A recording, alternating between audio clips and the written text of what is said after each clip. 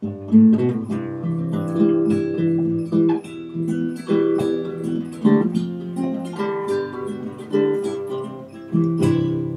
my bucolic life, free healthy city strife. Horses, chicks, and dogs, they are my neighbors. I cook and some spin, and move the horses into the barn. Then time to move them out again. Red barns, green pastures, beautiful white houses. The view I see each day when I arise.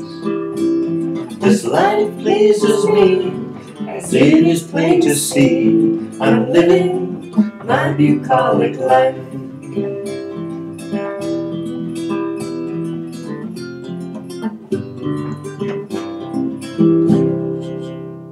Welcome back. So thank you for being patient with me while we're getting back on our new schedule of uploading on the first and third Fridays of the month. This is just going to help me out a whole lot. So because I have a little more time in between videos, I am going to try a dress that I think is just looks fun. I need fun. It's getting to be warmer springtime, so let's go for it. And Vogue patterns were on sale. So this is what I grabbed. It's like a handkerchief dress meets an elf top. Okay, it might be a little bit easier to see what that shape is on the back. It's kind of like a funky Stevie Nicks 1970s concert vibe to me, but if it was a little longer. But on me, this is going to be longer because on this model with the tall legs, you know, it's here. On me, it's actually going to be closer to there, which is fine. So to get the length that I want, I am leaving the skirt pattern pieces as they are instead of shortening them like I usually do to fit my shorter legs. So this is great. I'm going to be using a combination of a few different fabrics. So on the pattern, if you can see, they have the fabric that they're using, which is a stripe going in several different directions, which is what got me thinking, well, why don't I just use several different fabrics that kind of go together? So let me tip the camera down and I'll show you what I'm thinking about. So I've got some cotton lace here. I'm moving that out of the way. That's my backup. I'm going for reds, and all the fabrics that I'm using are 100% cotton. I actually have one more. It's in the wash right now. Because I do want to pre-wash and pre-dry all of this. But it is just calico type weights. But I think, you know, why not? I like that kind of thing when it's warm out. So I have the most of this one, which is a red with some little black leafy line art on it. That's going to be my main piece for the bigger pieces. And the biggest pieces are a couple of the skirts, okay? Then to go along with this, I'm using up some more of my mums, I think they are, or dahlias or whatever. I have another piece of this, another piece of this, and then I have another big red bold flower print in the wash. And I think between all of those, I'm going to have enough fabric. But I also have this, it's, is it cotton? It's cotton and nylon and rayon. All right, well, it's a lot of lace, and it's a heavier lace, and at one point this was on like 70% off, so I bought the whole bolt, you know, because you never know. And I was thinking, well, that might be kind of fun mixing in there.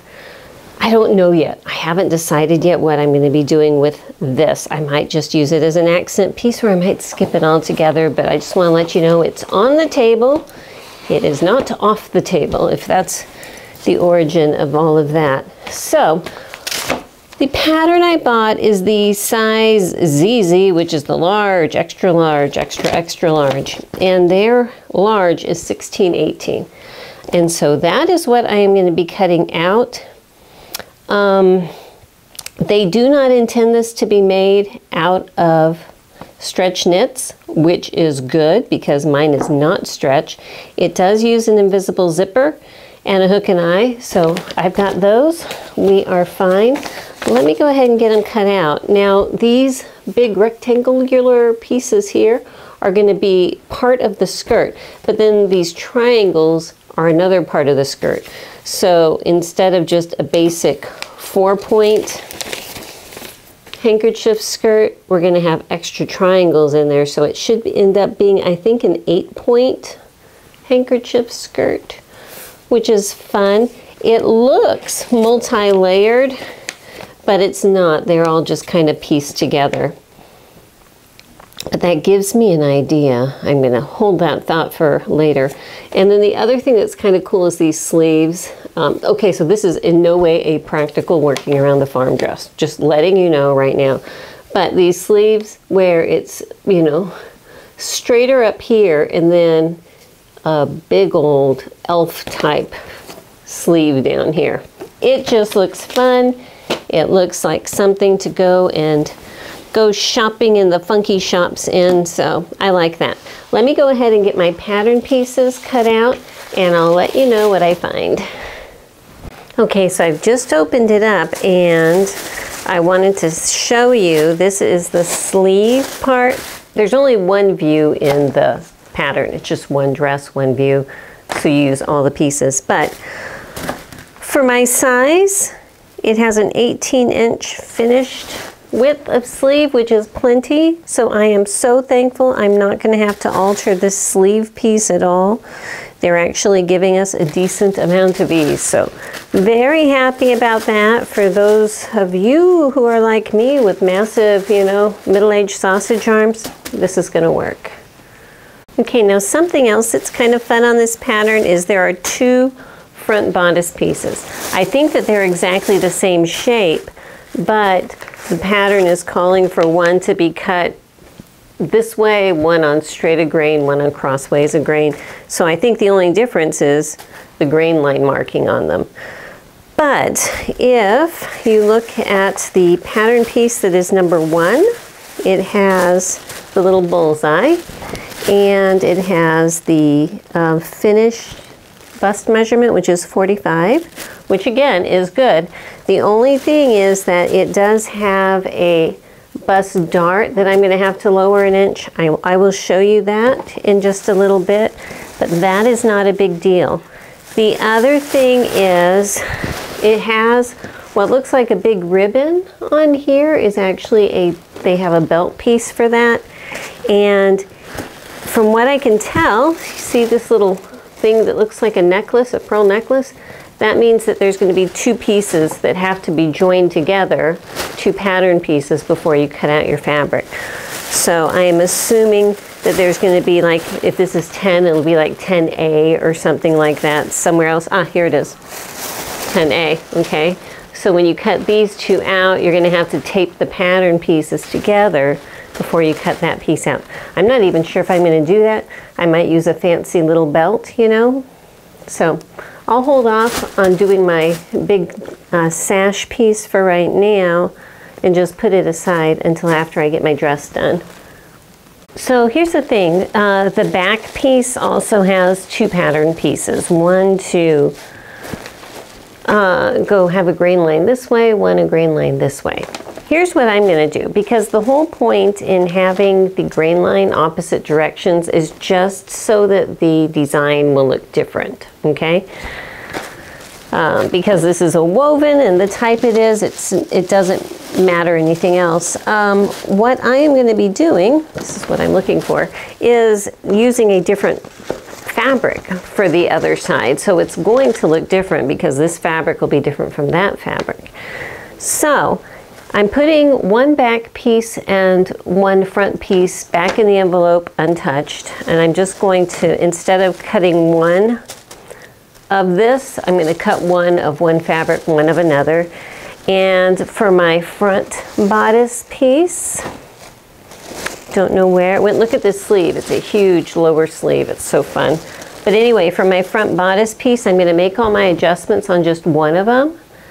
And you know, cut 2 different pieces from there. And that way, this is a fun and young kind of a thing. If one of my daughters wants one of these made up for her, I'll have the other bodice piece in here that is not altered by gravity, so that, you know, she can use it. Okay, one last thing. I'm about to cut out my skirt piece, and I'm doing the size large, and this has 2 other sizes larger than my large on the pattern. And I want my skirt as long as the extra, extra large length, okay? But up here at the center, I want the size that's gonna fit with my bodice and everything. So what I'm gonna do is up here in the center, I'm gonna cut my size from the waist area, this little half circle.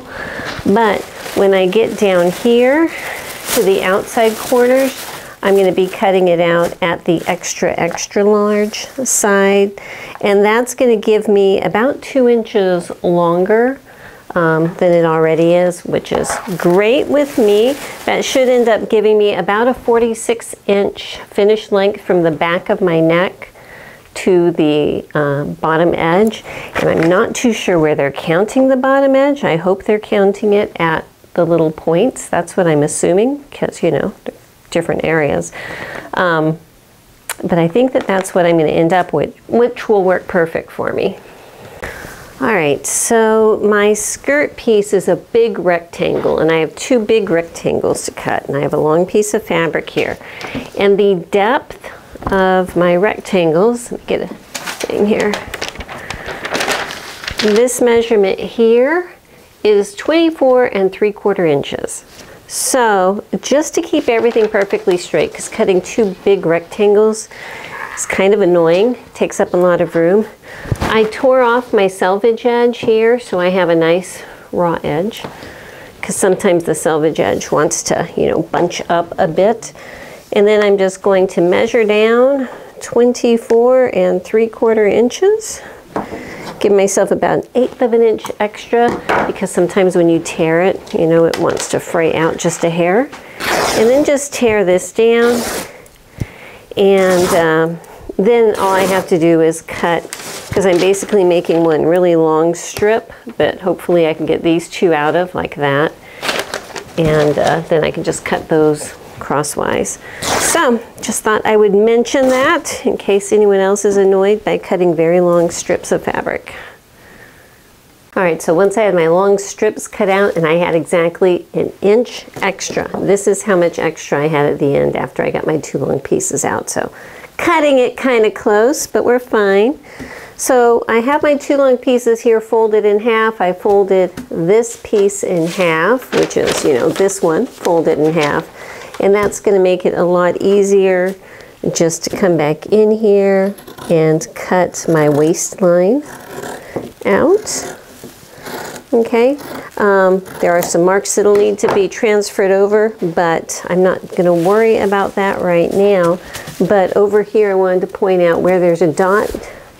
There's 2 dots on this long part here.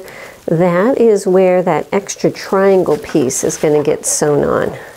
So now that I know that I had enough for the skirt pieces, which was my main thing to figure out how much fabric I'm going to have left over after I'm done with my skirt pieces, because now that's going to help me strategize how I'm going to use my other fabrics to do all of the 2-part sleeves and the bodice and the back, and my little extra points. So I need to take a break and wait for the laundry to get done downstairs so I can have my pieces all up here at once so I can strategize. So when I have all of that, I will turn the camera back on and see you up here. Okay, welcome to the next day. So I've got my fabrics out of the wash and dried and everything, but before I can cut that out, I need to alter my front bodice piece here.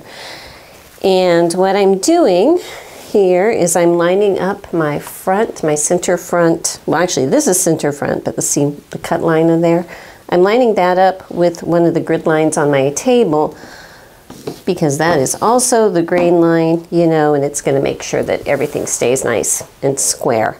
So what I need to do is, you know, because of gravity and everything, my bust apex, the fullest part, is no longer up here. It is actually closer to down here. You know, stuff happens, we move on. But that means that I need to move this whole dart down to match that. Otherwise, I'm going to end up with a dart pointing up where there's no business. So what I need to do is isolate what doesn't work. So this works up here, this works over here. It's this part here that doesn't work. So I am going to draw a horizontal line above that point, you know, just picking an arbitrary place, about a ½ inch above my dart here. And I'm going to draw it over far enough. I want to leave this intact, but I'm just going to take it right about here. Okay, that's going to leave it far enough that I'm way past the furthest point of my dart. Okay. Now I'm going to draw a line. Oh, and I ended it where I can see that there's a grid point on my underneath there. And so now I'm going to draw a line straight down from where that was. Okay. And what I need to do is cut this line here. And I'm also going to cut it down to right about here. I just need to get it at least an inch or a couple inches below this dart. Okay, so let me get my scissors, cut here, and I'll be right back. Okay, I am back. And this is cut. You know, I just stopped right around here. I have a piece of scrap tissue paper. That's going to be handy. So what I'm going to do is fold this in half down here. And if I put my ruler so that it is horizontal, you know, I'm just going to do it. I'm going to do it right here so that my ruler is at this line going across here. I can just fold my little pattern down, and then I want to lower this dart by 1¼ inch. Okay, so ½ inch is 5/8 of an inch. So I'm going to place my ruler so that the top of that fold is at 5/8 of an inch. And flip this back up like this. Oopsie, I think it slipped down there underneath there. Hang on a second. I should. Okay, so now that's at 5/8 of an inch there. Fold this back up, crease it, and I am going to need to tape this in place right here. I don't know why I opened that drawer. That doesn't have tape in it. All right, so here is this. And I'm going to go ahead and tape this closed up here too. All right, so now that dart is lower, but I have a gaping wound right here. So I'm going to put my little scrap of tissue paper underneath there, like this. I want to make sure that the outside edge of this piece is at 1¼ inch, okay, because that's what it should be over here on this side. And that looks like 1¼ inch like that. So while my ruler is holding that in place, come back here with a piece of tape and tape it closed. Okay. So now, just putting him back together and over here on the side. Okay. Well, I think I needed a slightly longer piece of tape there, but we can make it work. So now, what I need to do is, this is my dart, but these angles here are a little bit off. Okay, so I'm actually going to need a little extra piece of paper here that I'm going to tape down below. Lots of tape, I know. It's just my life here. Okay, so what I need now is from this point, I am just going to blend it in until it's meeting down below here. Okay, so this will be my new cut line on this side, like that. And then up on the top, the same type of thing, where I'm just going to blend from this point to this point, and that's a lot straighter, like that. Okay, and then just cut that. So that's going to be my new pattern piece. I am not expanding this or anything because based on their bust measurement, I should still have a few inches of ease, and I think that that's fine for this dress because it does have a zipper up the back. So yeah, let me go ahead and start strategizing. I am trying to figure out how I'm going to use all of my different fabrics here. And I want it to be somewhat dramatic at the base. So this one is a lot more purple, okay? This that I cut the skirt out of is a lot more red, but they do kind of work together. I guess this would be more magenta and this is more red, but I kind of like it. And I'm thinking that I want to make these points at the triangle and these big flare sleevey things out of this. I have enough of that, all right? And I'm toying with what to do with the bodice and the sleeves. I know that much, so let me get started just getting that part cut out, and then I'll see what I have left. So I'm just over here cutting out my sleeve pieces and stuff, and I was thinking, 'cause, you know, I was cutting with my scissors, and here's the thing with shears. I don't know, I didn't learn it until later in life. You know, the proper way to hold these is like this, with this finger out here and this little divot, and it makes such a huge difference. And it's so much more comfortable, and you can guide it around and direct it and everything so much better. But I think that we don't do that because, think of it, at least this is what I was doing. I was thinking this whole process. When the first time you use a pair of scissors like this, you're probably a child and your hand is very small. So going like that's not going to work because your hand's so small that you're just trying to cram everything in here, you know? And then as you get older, slowly a finger comes out and stuff like that. But no, that's actually how it's supposed to go. So, you know, fun fact of the day, it's an old habit to try to break those. So about half the time you'll see me doing it the opposite way, even though I know that this is the case. It's just, you know, a habit. I have decided to use my lace for my sleeve. And I know it sounds unorthodox, but here's the thing. It's a very busy pattern for that lower sleeve. It is this stuff here in the lower sleeve, and it does have white. It has some white daisies in it, okay? And then we've got that red up at the very top, which is this, okay? I had a lot of different, you know, reddish prints, floral prints and everything that I was playing with, putting between them, but I think that's gonna be fun. And this does have a little bit of stretch to it, not a lot, but a little bit. This is it. It's a beautiful lace, you know. So I think that, well, actually it doesn't have stretch now that I'm tugging on it, but that's okay. It's sized well. I think it's going to be cute. I think it's going to be cute. And if anything, having these sleeves lace opens the door to me to add extra lace trim somewhere on it. That I haven't actually thought out yet, but it does give me that opening, so I'm happy about that because, you know what? This project is about fun. It's going to be spring soon, I hope.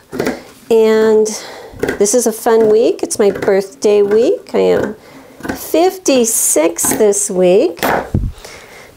I've been on YouTube for 2 years now. I started it when I was 54, so, you know, give it a shot if you feel like it. Never too old for anything. Okay, let me go ahead. There's one more piece that I need to cut out, and it is this little binding piece. And they want you to cut it on the grain line. Basically, you're making a bias tape. It is 1.5 inches wide.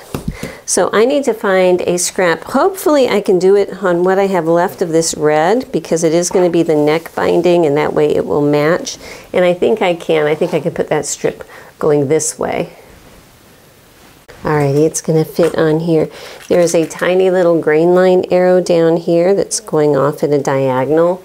So it's not perfect. This is my grain line here and that's straight of grain, but it's close enough. It's going to give me what I need, which is a little bit of flexibility and stretch, just a bit, because it's going to be binding the neckline, which is a curve, so you need some of that.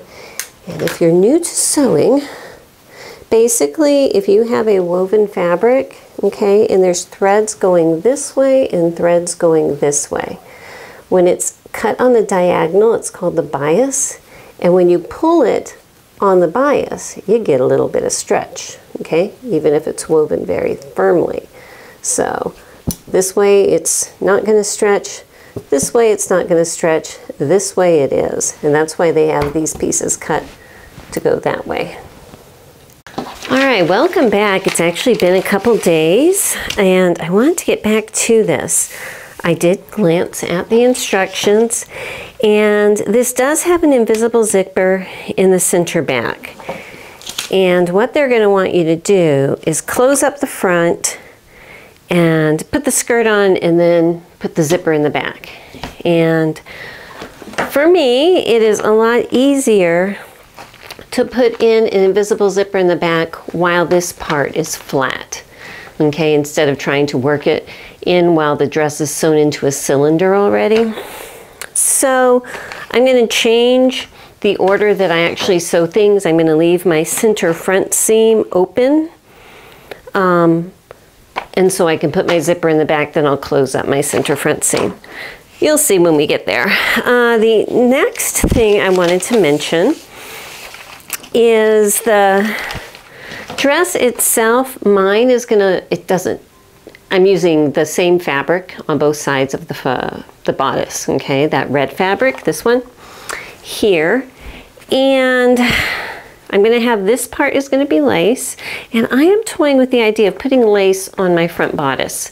And so I'm gonna take a minute, go into my lace stash and see what I can find out, because I am just feeling kind of an 80s calico and lace kind of vibe here. Okay, so what I did is I cut some pieces from the same lace I'm doing my sleeves out of, because it has this really cool scalloped edge there.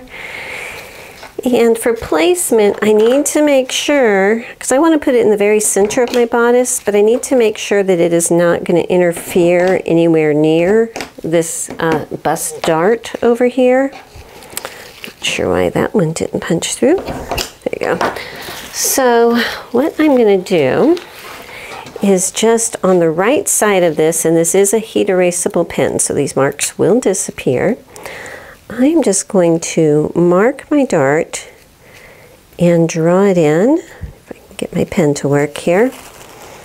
Okay, so I can very lightly see what I did. Let me come back with my ruler here and just draw that dart in. This will show up a little bit better momentarily once the ink dries. Okay, so there's one. I'm going to go ahead and mark it on both sides.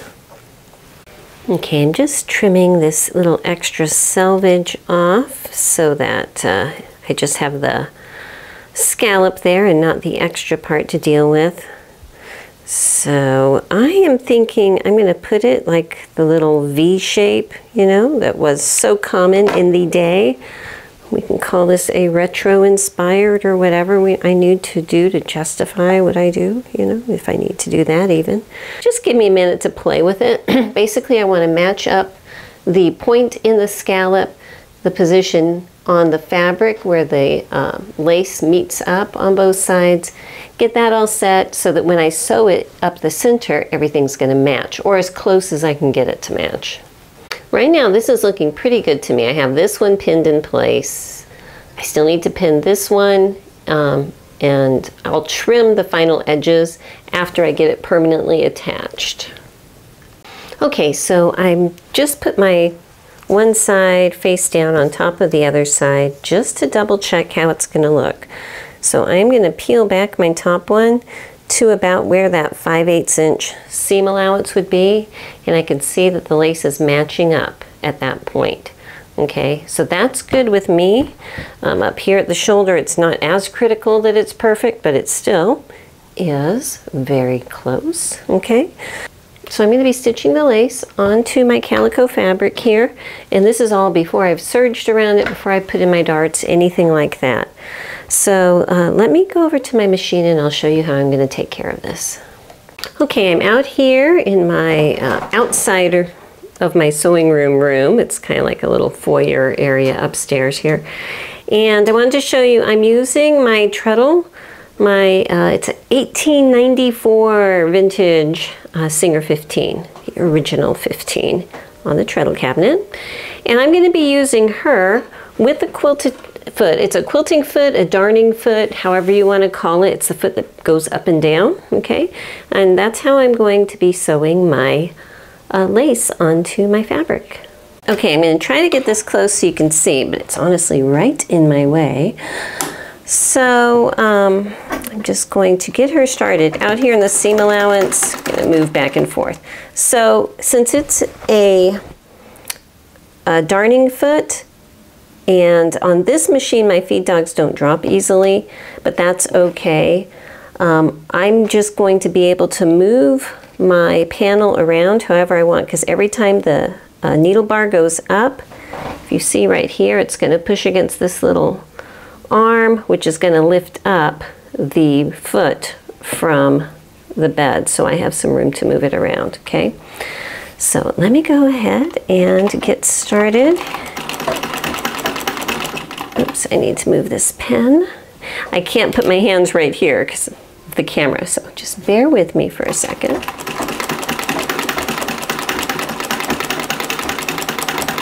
So you can see I'm just kind of moving it around near the edge of the lace, but not having a typical presser foot is helpful because it's kind of an abstract motion.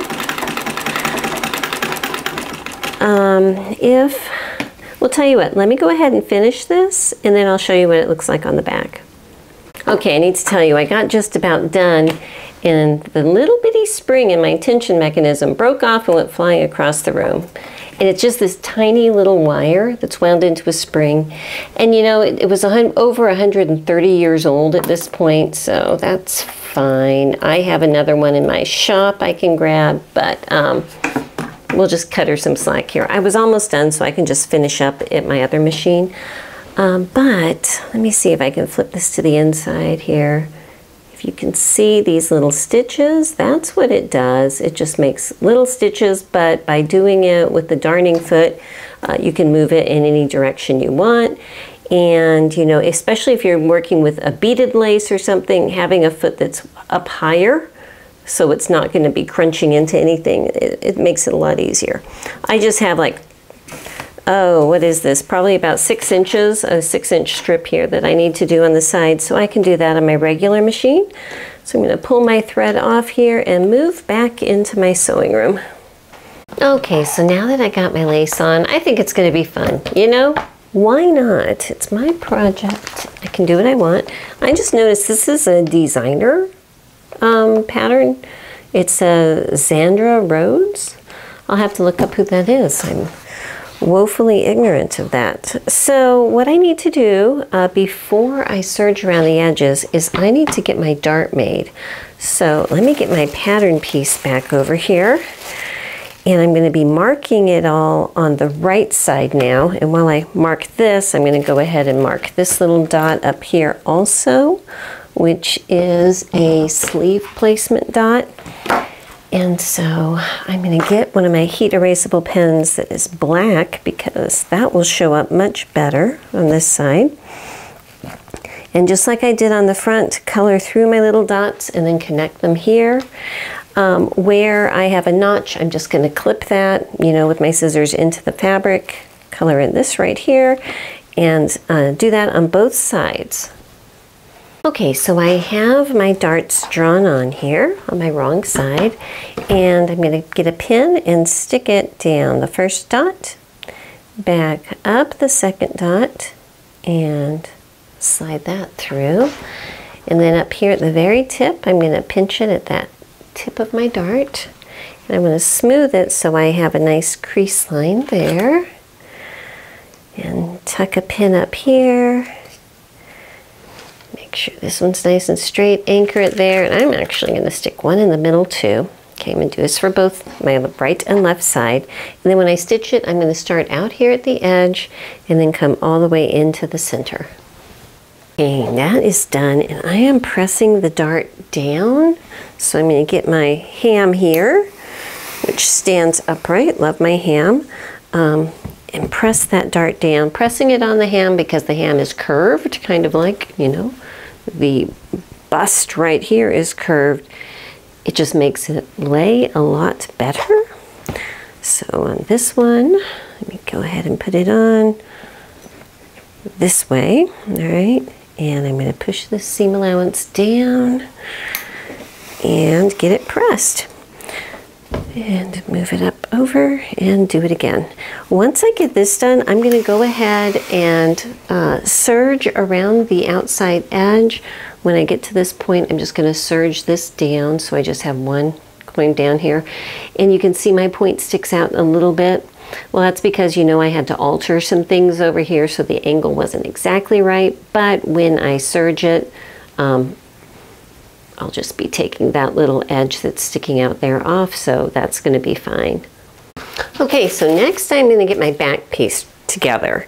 And there's really not a whole lot that has to happen here. I'm going to go ahead and clip my notches. There's a dot right here I need to mark, and I'm going to mark that on the wrong side. But that is it. So once I get that dot marked, I'm going to go ahead and take these two pieces, serge around the outside edge, and then just set these aside. Okay, so here are my two back pieces, you know, nicely serged. I just use one needle when I'm serging, the one that's closest to the blade, not two. So I'm going to set these aside and get my two big rectangle shaped skirt pieces out. Okay, I've got two of these cut, and before I do much of anything, since this is a circular cut waistline here, I want to make sure it's not going to get stretched out of sorts. I'm looking at their instructions. Okay, they're going to tell you to stay stitch it after you've sewn the pieces together. I am not actually sewing my pieces together at this point. You know, you will see later why. So what I'm going to do is go ahead and run a stay stitch around it now at about a 1/2 inch seam allowance, you know, slightly smaller than the stitching line. And after I get that run on both of my pieces separately, then I'm going to come back and serge all the way around it on both of the skirt pieces, the front and the back. Well, it's actually a right and a left side. It's not front and back, it's right and left, but it's a circle, square kind of skirt. You'll see. Okay, I cannot remember where I left off last time, but I wanted to show you where I am. I've got my two skirt pieces serged and my row of stay stitching in. So what I'm going to do now, which is different than the instructions, is go get my front and back bodice pieces. Okay, so I have two front and two back bodice pieces, and I'm just going to show you on one because, you know, what I do for one will be the same as the other. Keeping them separate, so a right side and a left side, I'm going to sew them at the very top here, the top shoulder at 5/8 of an inch, and the side seams here at 5/8 of an inch, and then press both of these seam allowances open so that then I'll have two complete sides of my bodice. Okay, so at this point, I've got two bodice pieces that look like this, okay? And I have two skirt pieces. So what I'm going to do is sew one skirt piece to each bodice set, okay? So I have a little crease here where I ironed it in half to mark that center point. That's going to line up with the side seam here. I'm going to go ahead and get that pinned in place right here. And then match up my outside edge here on this side and over here on this side. And hopefully when I open this up, it'll match up correctly. And it looks like it's going to, so that's pretty good. All right, let me go ahead and get both of these pinned together, making sure that the outside cut edges and serged at this point are all matching up. Once I do that, I'm going to sew straight across here at 5/8 of an inch, making sure my seam allowances stay open. So I'm going to put an extra pin over here to hold those open like that. Okay, and then that way I will have two halves of my dress put together. Okay, so right now, this is what it's kind of looking like. You know, these are not attached here at the front or the back. You know, it's going to be a fun little length. But before I actually put my zipper in, because the reason I'm keeping them separate is because I wanted to be able to keep this thing open completely flat when I put my invisible zipper up the back here. We're also going to be setting in some sleeves, and right now I am toying with the idea of going ahead and putting the sleeves in while they were two separate pieces. You know, just because that might be easier than waiting until it's one huge piece to manhandle on the machine while I am putting the sleeves in. So with that, let's go ahead and get our sleeves put together.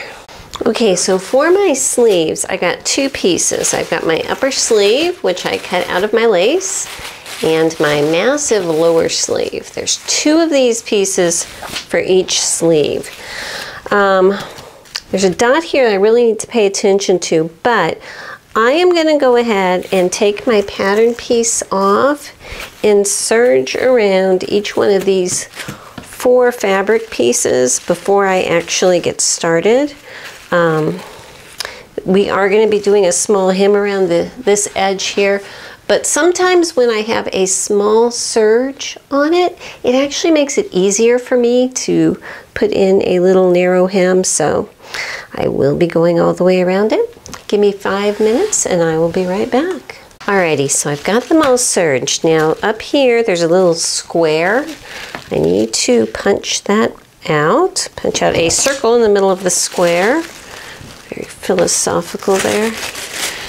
And on the wrong side of my fabric, I'm going to transfer that mark over. I'm just going to color inside of it with black, but still that's going to be hard to see, so I'm just going to draw lines straight out to the side. If you can see, that's my mark there, because that's going to be the starting and stopping place when I'm actually sewing this together. So it's kind of odd to think about how this is going to work, but actually from this point to this point, it's going to be left open. Okay, remember there's 2 of them. This point there, it's sewed closed, and then down here it's sewed closed this way. So this is going to be actually the sleeve opening at the top that gets sewn onto the bottom of the sleeve like that. It's kind of different, but you know, we can make this work. So let me go ahead and get this marked on the other 3 pieces. Okay, so with that done, I need to deal with my sleeve piece here. Now, since it is just out of lace, it's not going to unravel, so I'm not going to serge it. There's these 3 dots here that I need to pay attention to. We're not actually going to be gathering a sleeve cap. It should fit as is pretty well when I try to set it in. So, you know what, because it's a little bit tricky to mark on lace, I'm just going to use a piece of tape. This is paper tape. You know, it's like for crafting and stuff. It's about 1/4 inch. I had to cut all my nails off the other day, so it's making it tricky. So what I'm going to do is, first of all, pay attention to the back. The back has 2 notches on it, okay? Front has 1, back has 2. I'm going to need to make sure I mark my back side carefully. But also right here where this dot is, I'm sticking a piece of tape on the lace at the very top center. I'm going to stick a piece of tape here and 1 right here. And I think what I'm going to do also is with a different color tape, I'll just put a piece in that back corner. I'm over here trying to get my tape unpeeled. Okay, so I've got my last one up here that's for matching up, and then with my little lilac colored tape, I'm just going to put a piece of this back here in this corner, and that's just going to remind me that this is the back. Okay, so now I have these marked. Well, let me move this pin. I have these marked. I'm going to flip it upside down, flip my pattern, and mark the same thing on the other side. And I am marking this on the wrong side of my lace. There is a right and wrong side of this lace.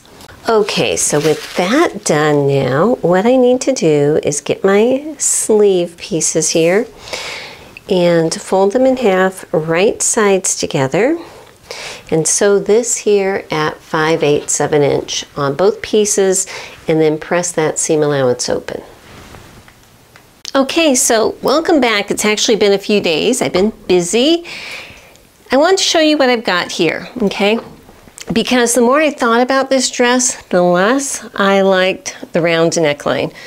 There's absolutely nothing wrong with a round neckline, but I think that it's the combination of all of the angled points down here, and I'm going to be putting more on, the angle of my lace, and I love my lace. I am just feeling like I want more of a V-neck type of a neckline here. You know, I just feel like that's going to be better for me. So that's what I'm going to do. But the process that I'm going to use to finish this neckline, it's going to be the same that the instructions have for the round one, which is like using that bias tape piece that we cut. But I just wanted to show it to you on her, you know, because I think that it's just gonna work better for me. And you know what? It's my project, so I can do what I want. So anyhow, with that being said, let's go back to the table and finish these sleeves. All right, so I've got my 2 sleeves. The upper part, the purple tape means that's my back side. I've got my little tapes up here marking my 3 dots. I'm going to set these aside for just a minute because we are going to be working on these very long, very funky shaped pieces that are going to go underneath. So for each sleeve, there are 2. So let me just go ahead. Oops, that's the wrong one. Let me grab another. Okay, so I'm going to place them here, right sides together. And remember, I transferred over the mark right here. What I need to do is sew from this mark down here at 5/8 of an inch. And I believe it's from the top, yes, over here on this side, from the top down to this point at 5/8 of an inch. I need to do that on both sleeves. Now I'm looking at the instructions, and they wanted me to do a double stitch here, so it looks almost like a felled seam on the outside. I did not do that because it was lace. I will do that, well, no, not like a felled seam. I stand corrected because look, it's just a double stitch. Not too sure why. But 2 rows of stitching on there, and it's not being felled together. Let me look at this and think about it for a minute. Okay, they don't really explain it. I can tell you in their glossary, they have a definition for double stitching, but it doesn't actually say double stitching in these places. And it's just sounds like regular, where they want you to press, they don't want you to press your seam allowances open. I can tell you that. Instead of that, they want you to press them all the way together, like this one would be towards the back. I think that's just a design option. I don't think that that's structural or anything, because I just don't see it. I just don't see that that's really structural. Especially like this. There is absolutely no way you need 2 rows of stitching for a structural. But if you're going to press it over to one side, yeah, it's going to hold smoother that way. So that's the concept. So here's the thing. For the ones that I already did that I pressed it open, I'm going to leave it. I don't think that that matters one bit. And I think if you're going to be pressing your seam allowances open, that's fine. That's just, you know, if you're going to be pressing them to one side, which I will from this point on, because now I'm aware, to do 2 rows of stitching. So that's basically you do 1 at 5/8 of an inch, 1 about 1/4 inch in. So I have 2 rows that way. I know, very wordy. Let me go ahead and get these 2 sleeves done. So what I am doing when I'm pinning this part here where I have to stop halfway, I put this pin where I need to stop in upside down. You know, the rest of them have the heads out. This one's upside down, and that should be my trigger, you know, because sometimes I get distracted when I'm sewing that. I need to do something different here. I need to stop there. Just thought I would point that out. Okay, so over here on my ironing board, I have them sewed, And they want you to press the seam allowances towards the back, I believe. Yes. And since these are identical, I'm just going to arbitrarily choose that on this one, I'm going to press it this way. The next one, when I put up, you know, the same way with the bottom here and the top here, I'll press it the other way. Just kind of choosing which is which. And then when I'm done, so say, I'm waiting for my iron to warm up if you can't tell. Just turned it on. Once I press it this way so that I know for sure this is my back, I'm going to go ahead and get a clip. Let me just grab one over here and pop a clip onto the back side. Okay, that way I know that's my back for when I'm going to go ahead and get it put onto my little lace part of my sleeve. So up here, this is the side part that gets towards the back, and up here, it's kind of weird because it's an opening just at that point. This whole spot here also is going to get pressed towards the back like that, and just ignore all of this up here. Okay, it'll take care of itself pretty soon. And I want to show you when I'm doing this, I just have this whole thing up on my sleeve roll. I highly recommend that you have a sleeve roll, especially a long one. Mine is probably close to 18 inches or 16 inches probably long. A lot of the times the ones in the store are very short. Having a very long one makes life so much easier. If you don't have one and you can't purchase one, I make my own. And I have a very old video on making sleeve rolls, pressing hams, and my pressing ham has a flat bottom so I can just stand it up. But I highly recommend you have those tools because they will make your life so much easier. All right, so the next thing we're going to do is hem up the bottom edge of these sleeves, this big round area. What they want you to do is put in a row of stitching at a 1/2 inch all the way around. You know what, I'm going to fudge it and make mine 5/8 because that's the mark I have on my machine. I don't have a 5/8 inch mark or a 1/2 inch mark. One extra 1/8 of an inch shorter will not make a difference. But I wanted to show you because we're going to be making a tiny little rolled type hem like that. I want to take out some of this bulk down here. So I'm going to come up probably about 3/4 of an inch up and take out most of that seam allowance. You know what, if I turn my light on, you could probably see a little bit better. There you go. Okay, so I'm going to take out most of this seam allowance, that thread there, both down here and up here, okay? So once I have that trimmed out on both sides, then I'm going to come back and put in a row of stitching with a fairly long stitch at 5/8 of an inch all the way around.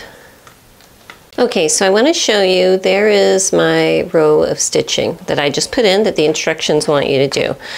Now what I'm also going to do that the instructions do not say is to help me when I'm hemming these curves here, from the point where the curve starts, so right about here, this is pretty flat at that point, but from right about here, I'm going to put a pin there and on the other side so I can see what I'm doing.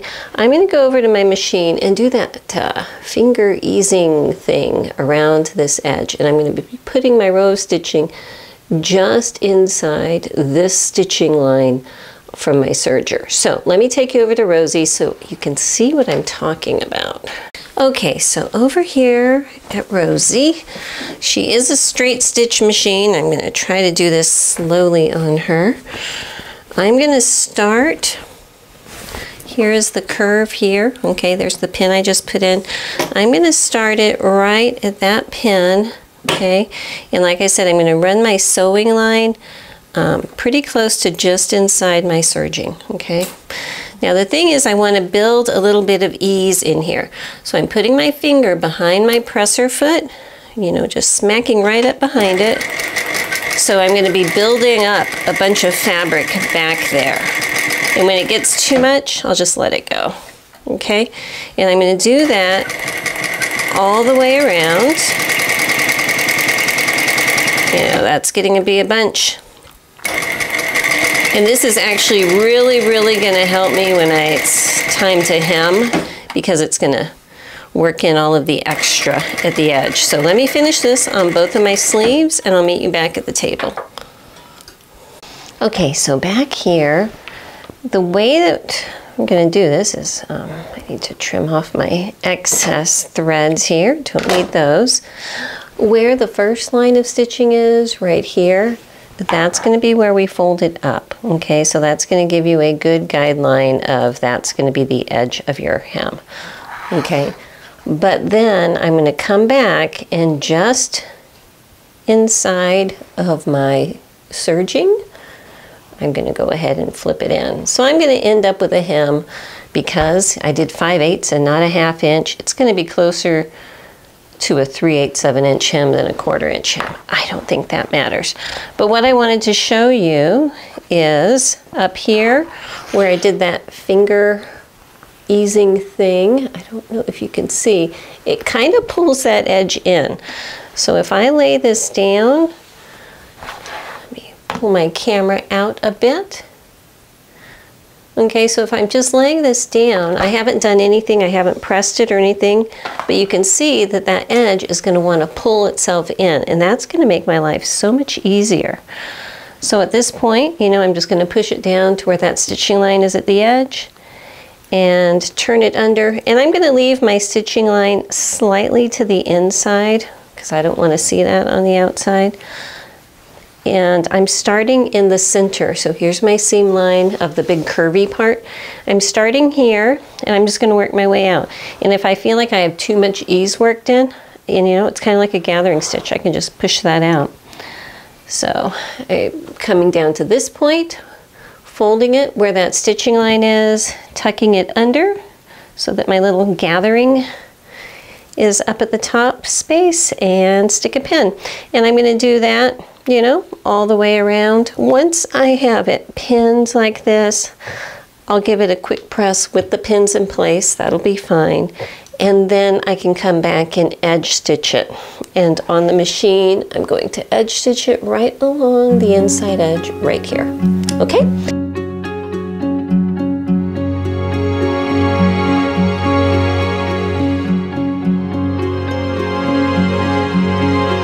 Okay, so back at my table here, I've got my hem put in, you know, it's fine. I have pressed it and think it looks good.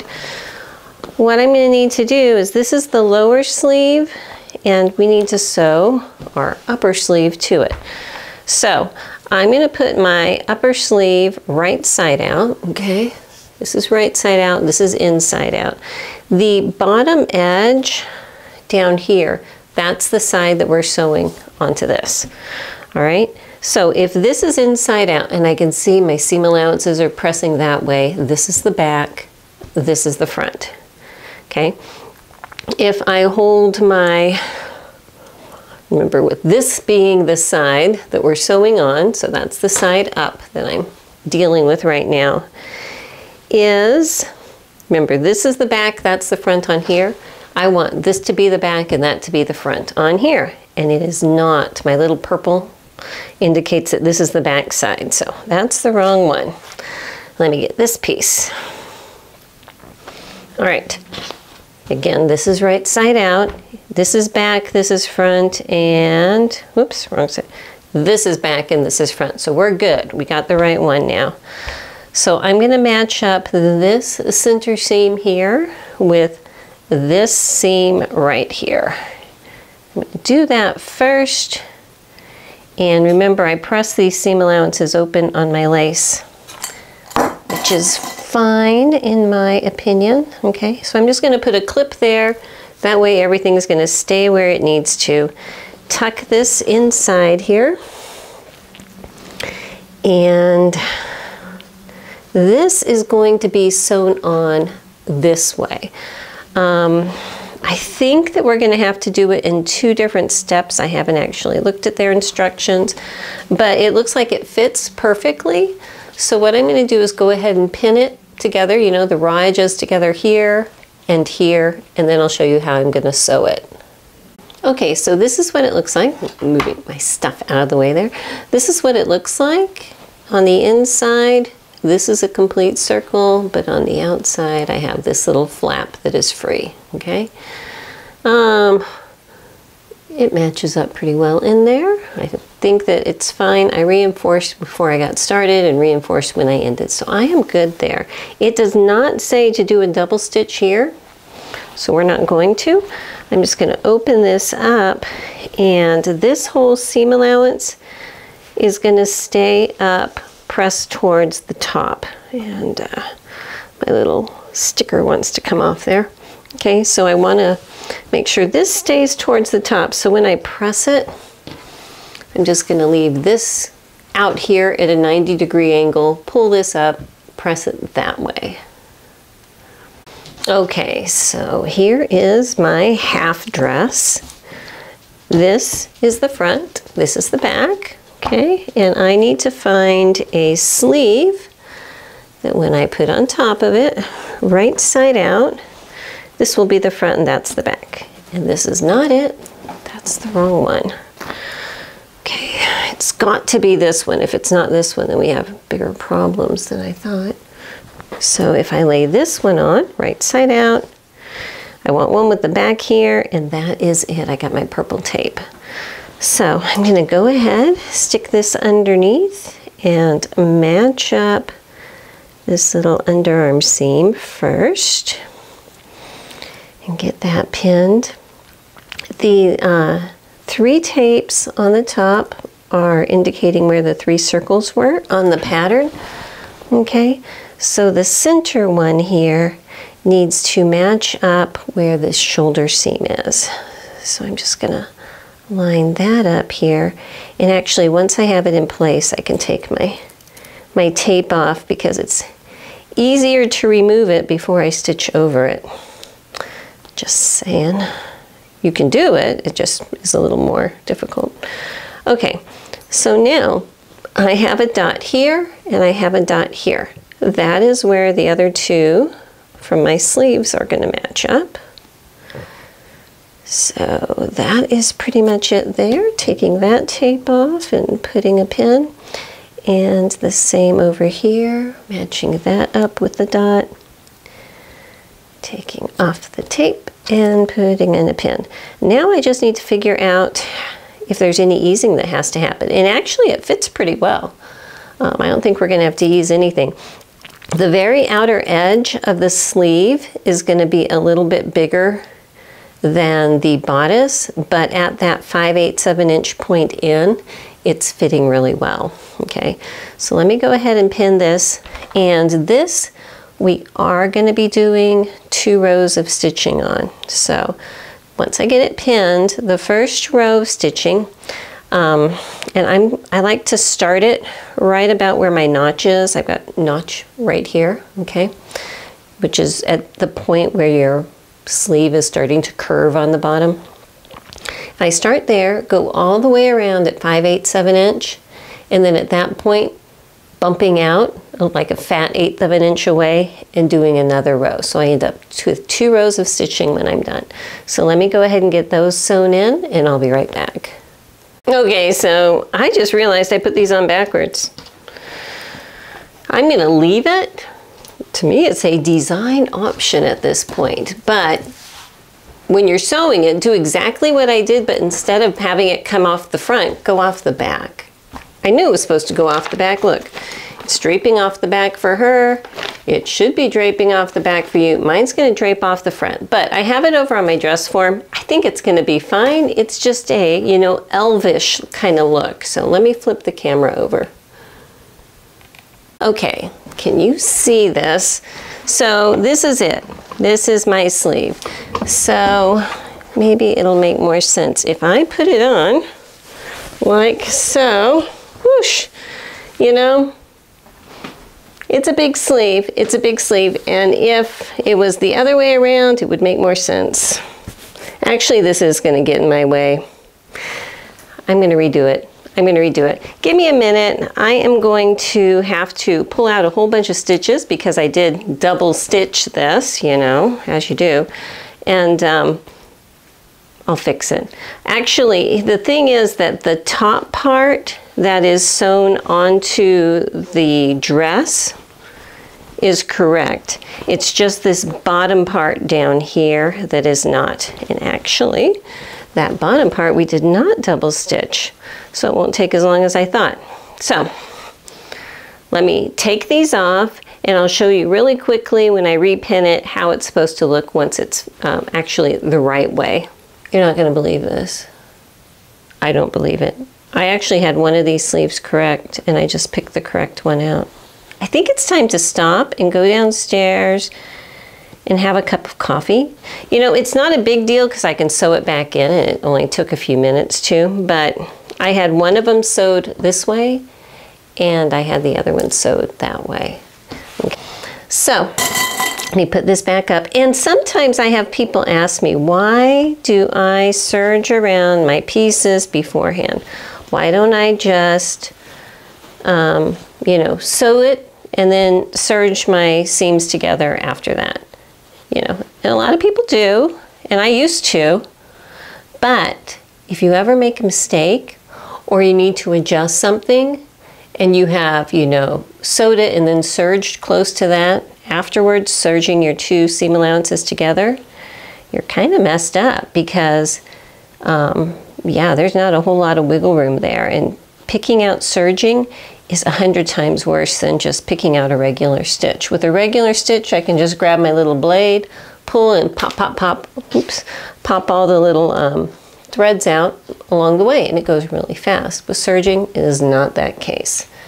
So, give me a minute to put this back in, fix this one, and then have a cup of coffee, and then we'll be back up here. Okay, so when we're repinning this on, what you want to make sure is here is your center seam for what is my lace one. The seam allowance, the seam line for this long part gets matched up with that, okay?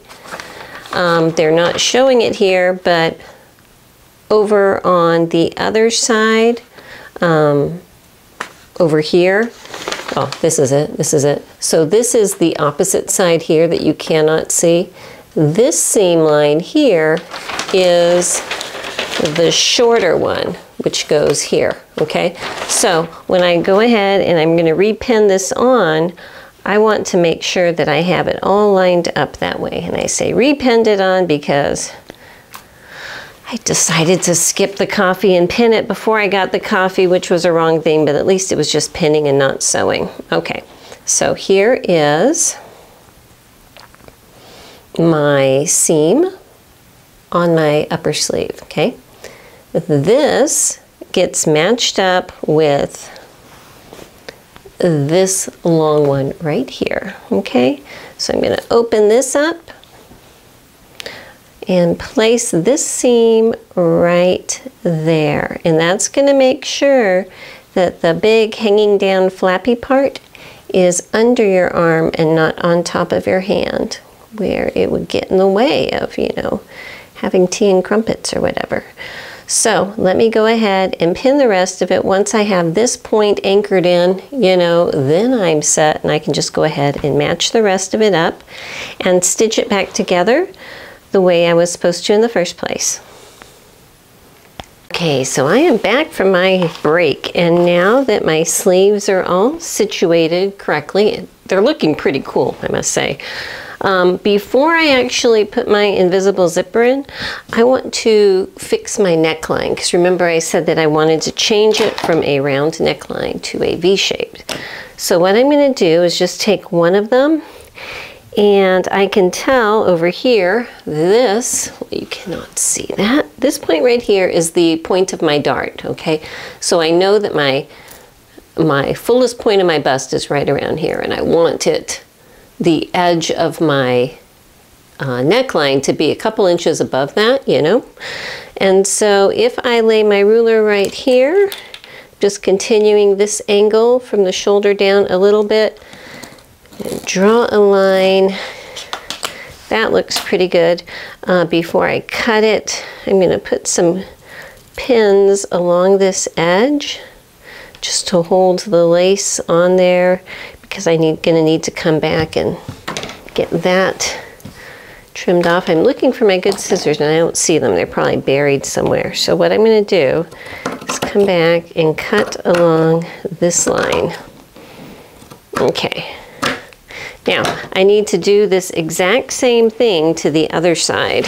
So let me bring this piece over.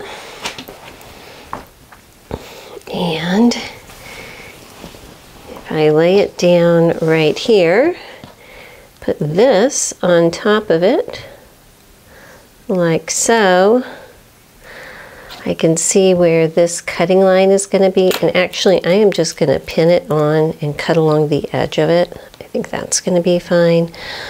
But again, before I do that, I'm going to put a few pins down here just to hold the lace and the red fabric together. And there. Okay, so let me trim here.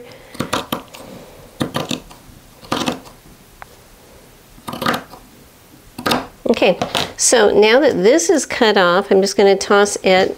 I'm going to go over to my serger and just serge along this edge to keep the two layers acting in unison, and then I will be right back.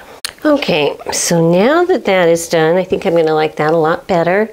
I need to get started getting ready to put in my invisible zipper. Excuse me. The pattern calls for a 22-inch invisible zipper. The only one I had that matched was either 20 or 24. I'd rather go longer than shorter, so that's what I'm using, the 24.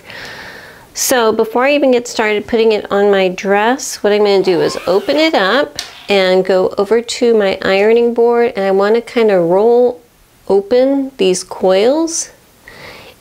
I don't even know if you can see. Let's see if my light is charged up there. Okay, so what I'm going to do is open up and roll open these coils and iron it with my zipper unzipped. Okay, don't zip it up again after, just leave it open with your coils on both sides, flattened out as much as you can with your iron. Okay, so now they are pressed pretty open, all right? And I am going to be using my tape. This is double-sided, water-soluble basting tape. Okay, I'm going to use that, and I'm going to start with one of my dress pieces because they're still in half here. So let's just look at this one here. This is my very top. Let me see if the instructions give us any guidance on how high up they want the zipper. They said they place the zipper stop 1/4 inch from the upper edge of the fabric. Okay, so if this is my upper edge of the fabric and I mark down 1/4 inch, you know, just to be precise, I'm going to go ahead and draw that line. Can't really see it, I know, oopsie, but trust me, I've drawn a little line right there, okay? The zipper, the side that the little toggle hangs from is the front, okay? I want to, just for right now, turn it over so it is front side down on my dress, okay? So I'm looking at the back side of the zipper here, and I'm also, the stop is this little plasticky part here. They want this stop to be where this line is. I have more than 1/4 inch up here, so that's just going to be sticking out the top, and that is fine with me. So basically, this point right here, okay, if you can see, this is the crease where the coils turn.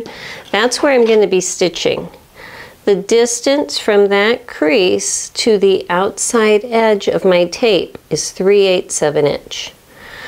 I am using a 5/8 inch seam allowance.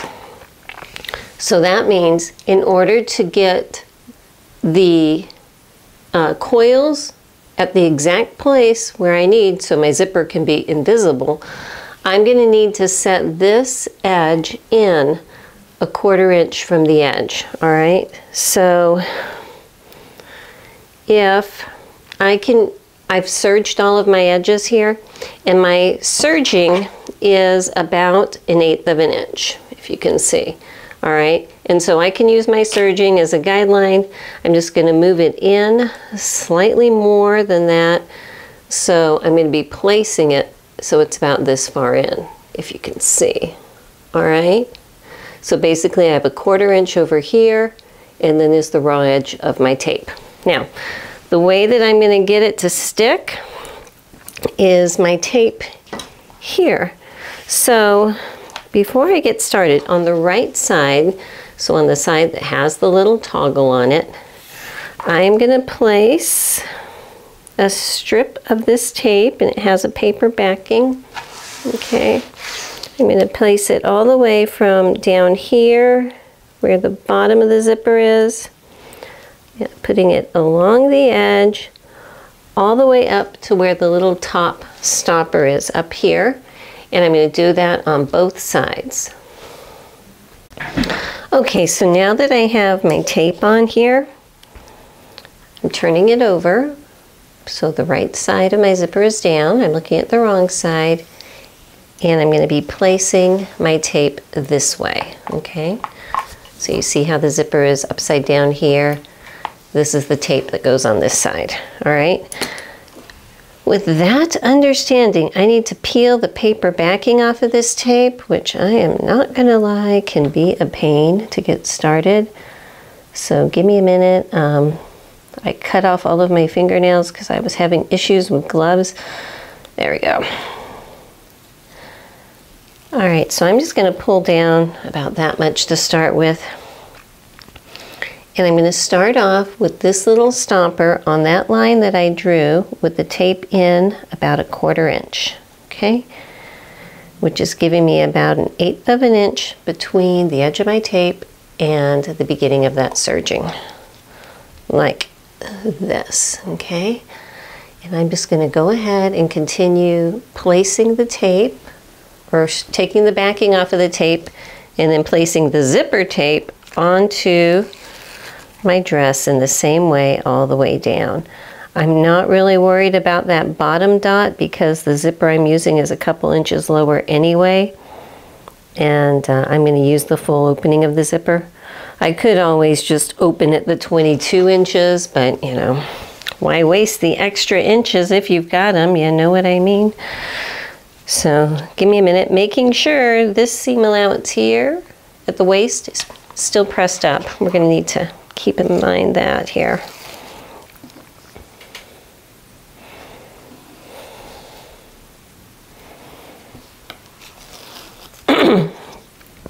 Okay, so you can see I'm working my way down to the bottom, and right there is about good. Now I'm going to put an invisible zipper foot onto my machine. So let me go and get that foot so I can show it to you. Okay, so I have a couple little guys. This one is for low shank feet, and it's just a little small foot. It works, but it's not my favorite design. This beast here, that's my favorite design, and this is for a high shank machine, so I use it on Rosie and my Meister. It's got a little spring on it. It's got these 2 slots and a place for the needle right in the middle, okay? So when I sew this, if I want to get my stitches in that crease, I need to pay attention to which little slot my zipper coils are being aligned in, okay? So actually it's probably going to be this way.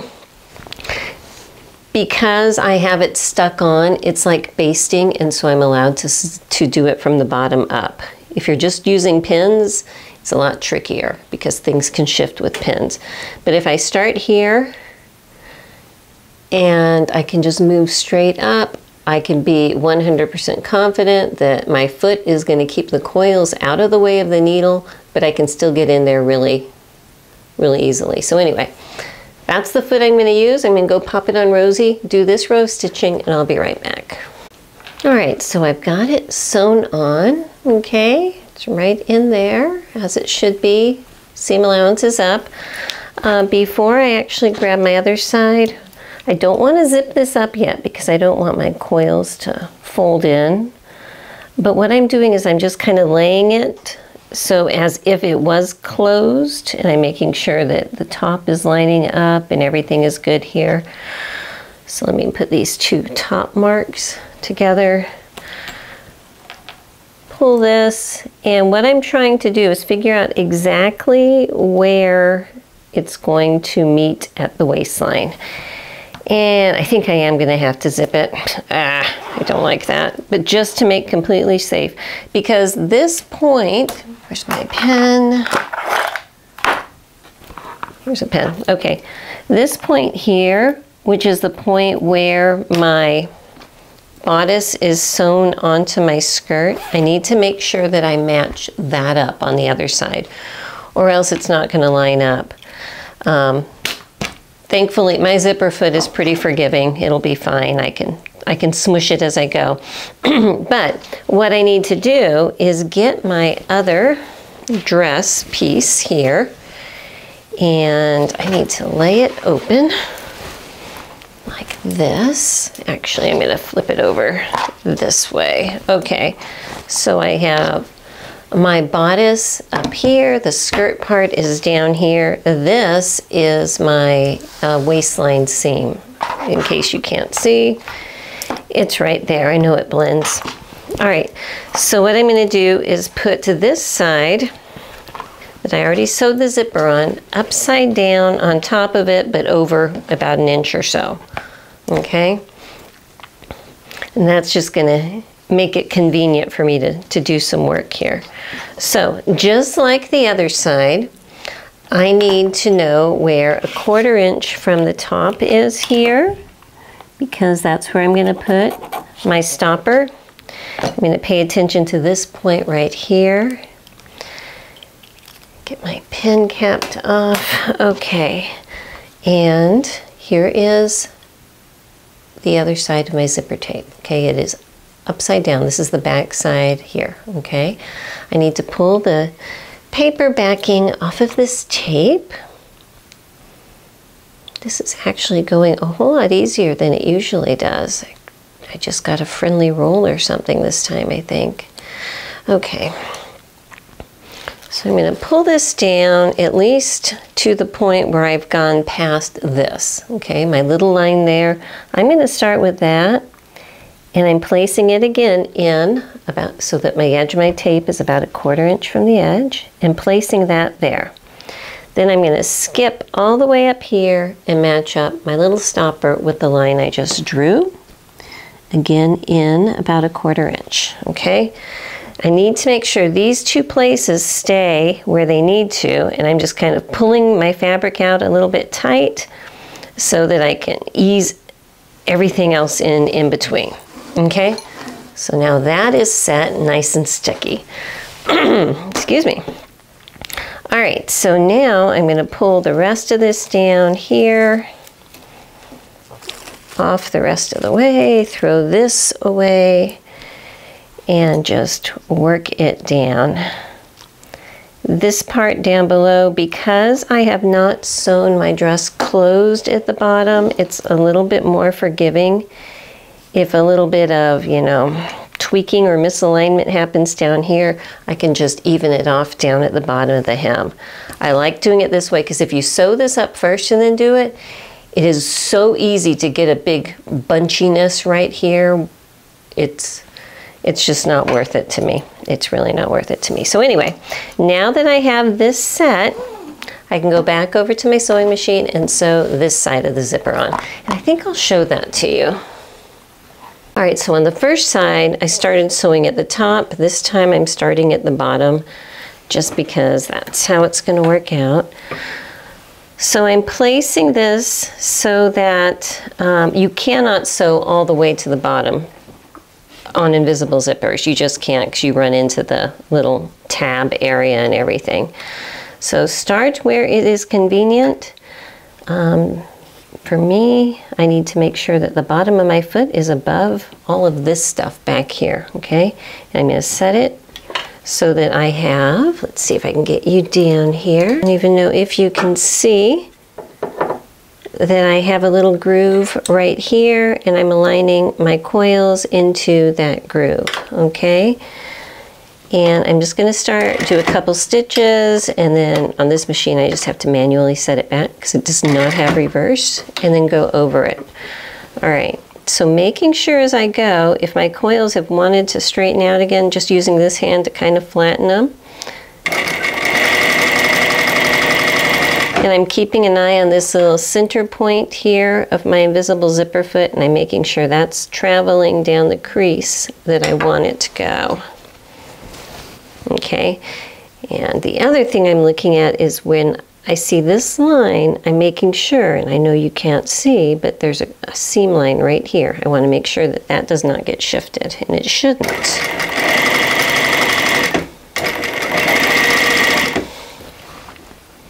Sorry, I've got my hands all over the place here. All right, let's see here.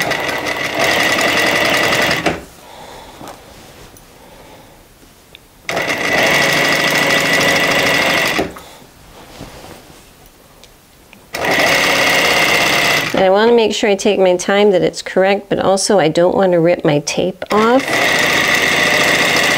I want it to stick where I want it to stick so that it's not going to go anywhere. Okay, I'm going all the way up here, and again up at the very top I'm going to back it up. Okay, so back here at my table, I'm trying to get things kind of flattened out here. The first time you zip it up after you put it on is the trickiest because, you know, everything is a bit out of sorts, but then it works itself together. So you can see down here, it's not attached at the very bottom. That's okay. I can deal with that in a bit. Let me get this thread clipped out of here and pull it up. Yeah. Like I said, the first time's the trickiest. Okay, so now let's double check. Am I even at the very top? Yes, I am. Life is good there, okay? At the waistline, I don't know if you can see, it's like right here, and it is exactly level. That's perfect. I love that. I might run over to my ironing board before I do this part and just iron this really quickly so it'll lay nicely, and then I'll come back and we'll work on the bottom part. All right, so ironing those coils now, because the first time I did it to open them, you know, because they're plastic, that heat's going to kind of coax them back into, oh yeah, laying curled up, that's the way to go. So now it looks just like a seam, you know, hence the term invisible zipper. Can you see right here where my waistline is matching up that way? That's my center back. Looks fabulous. And to me, it's a lot easier to do this when I can flatten and butterfly this whole thing out than when it's in a cylinder, which is, this is the whole reason why I changed the order that I put things together. Anyhow, what I need to do now, and you can see I stitched this one lower than this one, that's okay. I'm gonna go ahead and pull this extra tape off here just so it doesn't get in my way. Yeah, that little bit down there. Come on. Okay. Sometimes that extra tape is a bit troublesome. It wants to get in your way and gum up your life. Okay, so now down here, I'm looking at the bottom part of my zipper. All right, I'm tempted to open up this one side so that I have it at an equal length. I really should have stopped them at the same point, but you know, for some reason I didn't, and that's okay. I'm going to go ahead and open it up. My zipper was a little longer than what they called for anyway. So at this point, they're both stitched to the same amount. And I'm going to pull this extra tape off here too, so we don't have that in our way. Okay, so pulling this out, I'm going to fold these seam allowances together like this, okay, and get those pinned together. So it's going to look kind of like this over here. I'm just going to put a clip over here for right now. So I'm just kind of lifting that out. I'm going to go ahead and match it up the rest of the way down, and look, it comes pretty far down, that zipper does. That's okay. Put one more. Now this seam allowance that I'm going to use down here is 5/8 of an inch, which should match up to where this is. So I'm going to be sewing, starting out as close as I can to where I stop sewing here, which should be at 5/8 of an inch, and then just continue all the way down. If you cannot get your needle right there, get as close as you can. Even if you're like a 1/4 inch away, that's fine. You can always come back with a matching needle and thread and just make 1 or 2 little hand stitches there, and it'll blend. It'll be okay. So let me go ahead and switch my presser foot out back to another regular flat presser foot and get that sewed on.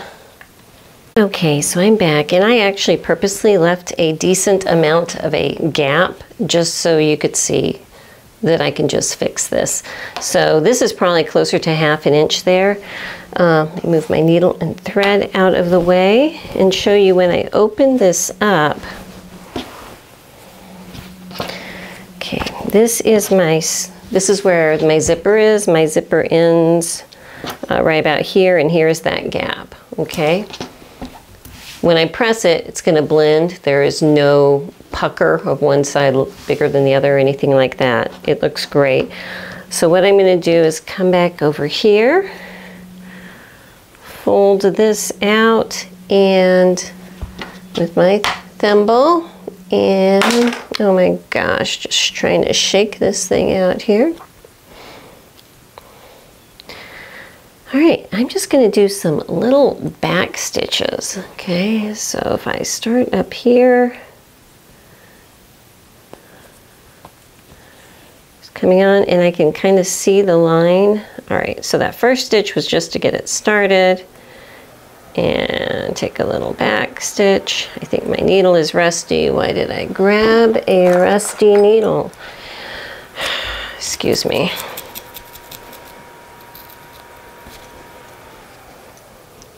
Because I want tetanus. That's what I want. Okay, that looks better. All right, so now I can just come back in here, follow the line.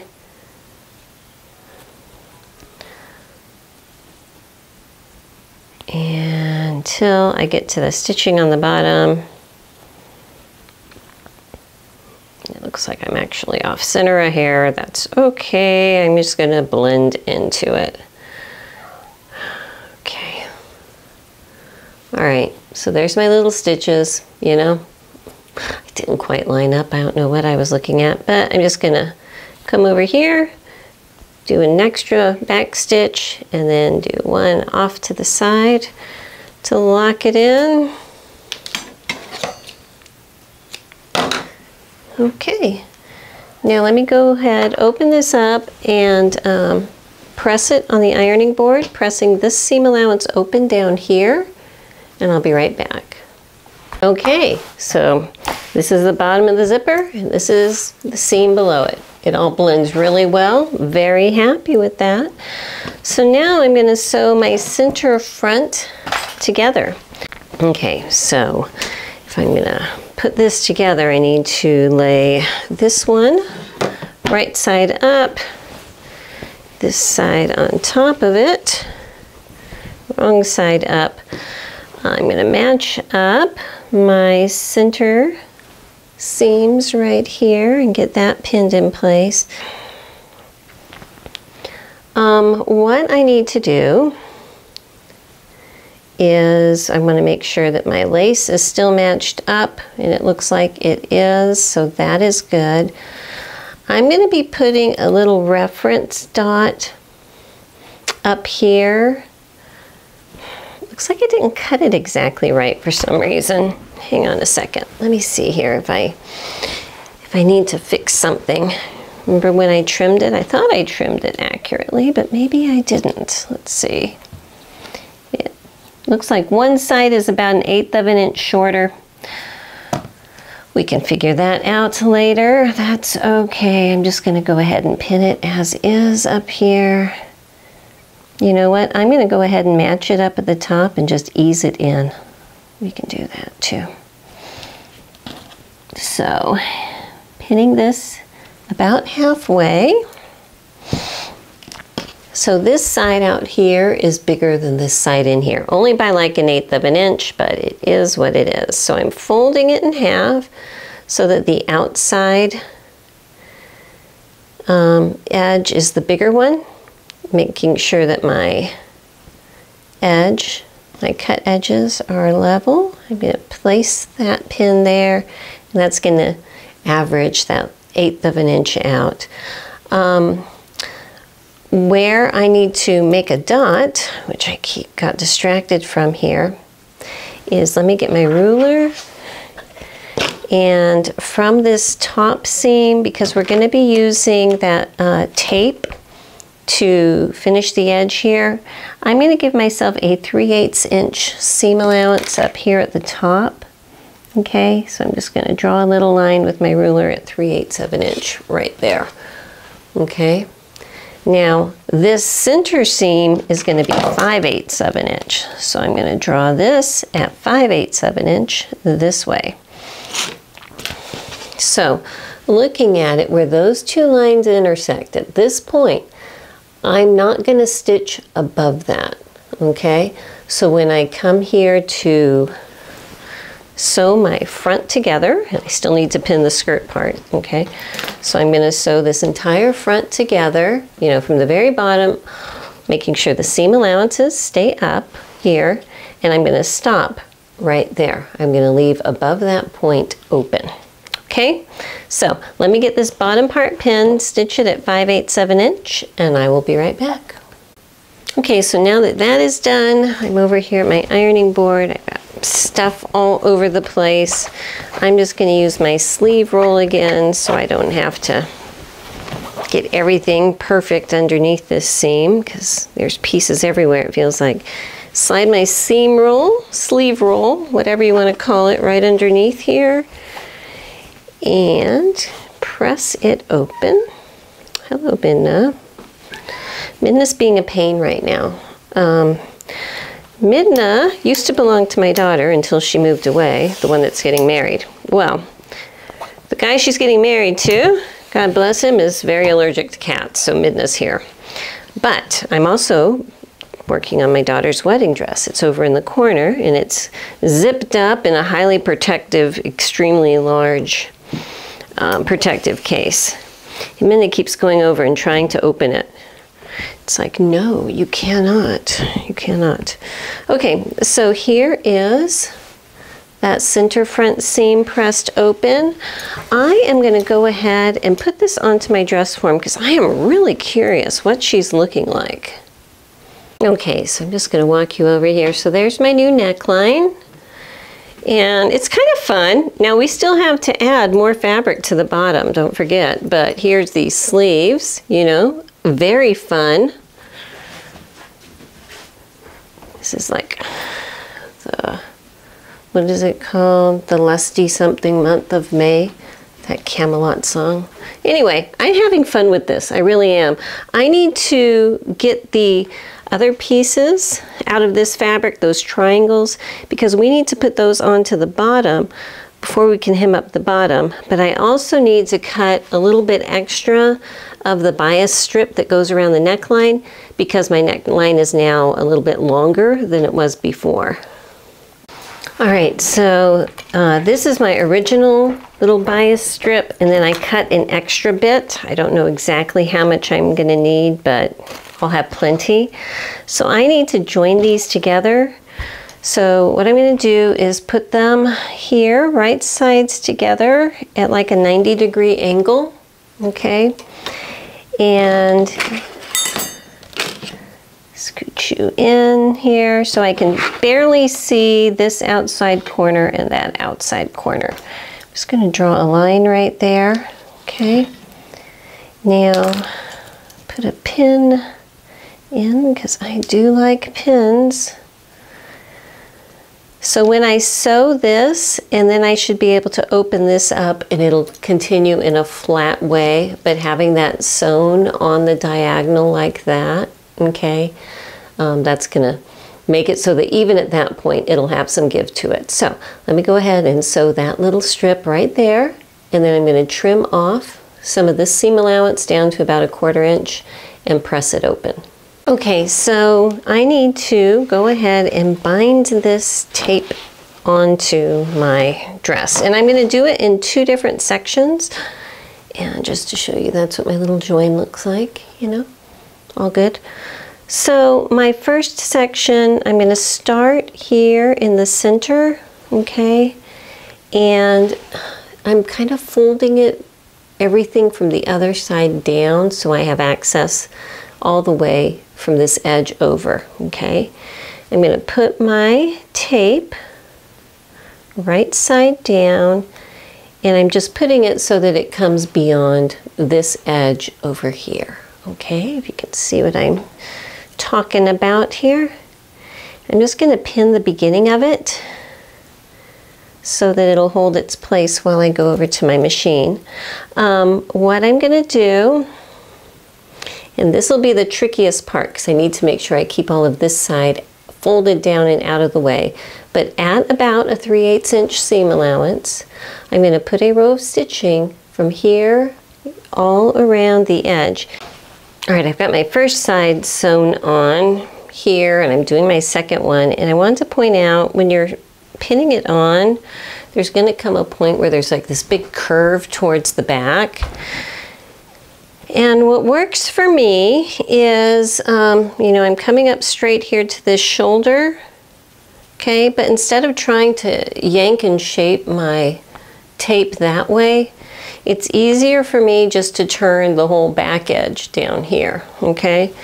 And it might feel like there's a little bit of a pucker right underneath right there where you overlap it, but as soon as it opens up, it will disappear, and you know, it's going to work itself out just fine. But it's just easier for me just to flatten out this fabric to match up to where the tape is when I'm getting it pulled together here. So what I'm going to do at the very end is, here's my zipper, okay? Let me trim off this extra serging thread there. All right, so say this is folded under the way it should be when it's all closed up, okay? My tape is going to come all the way to the edge of that, and I'm just going to sew it straight off the edge. I have extra over here. I don't need that much. I'm going to need some, but I don't need that much, but I'm not going to cut it off at this point, okay? So I'm going to sew at 5/8 of an inch.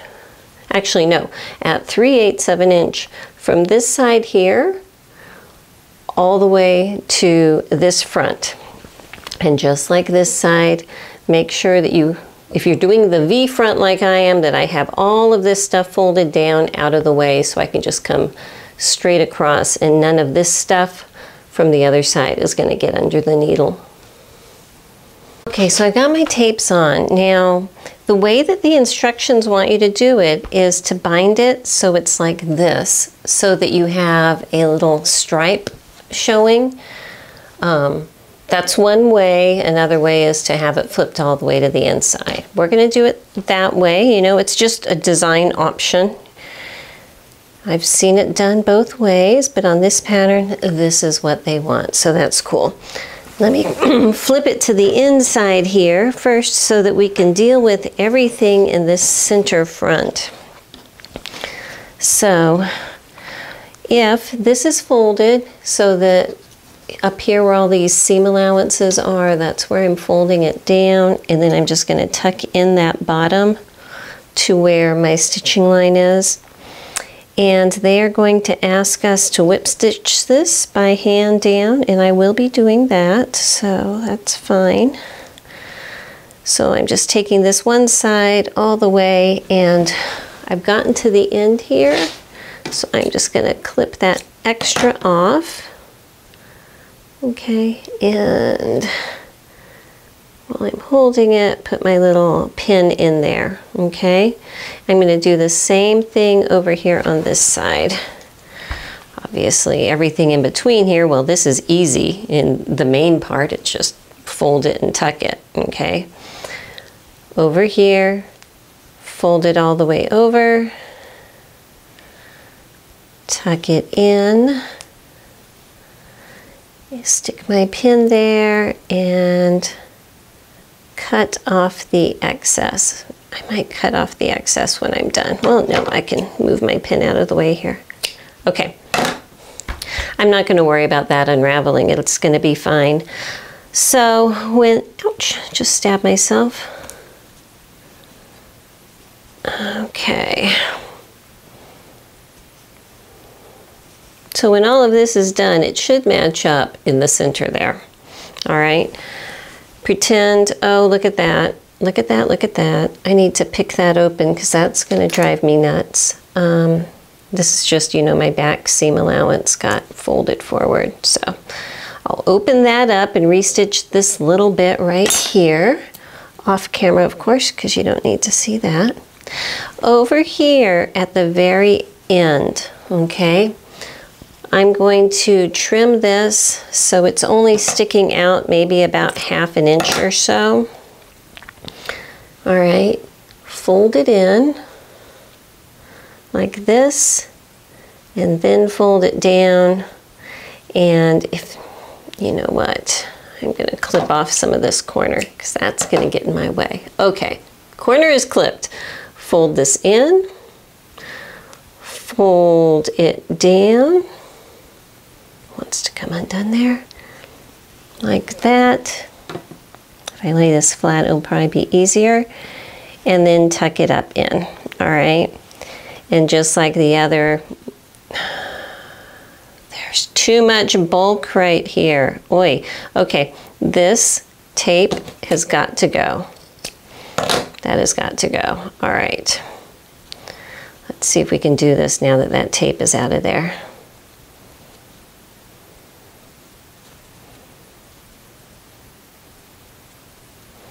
Trying to make it so that that little ragged edge does not stick out. And I think that that looks pretty good. Okay, so that's it from the outside. That's it from the inside. If you can see, I stick a little clip over here so it doesn't get a chance to move while I put a pin in here.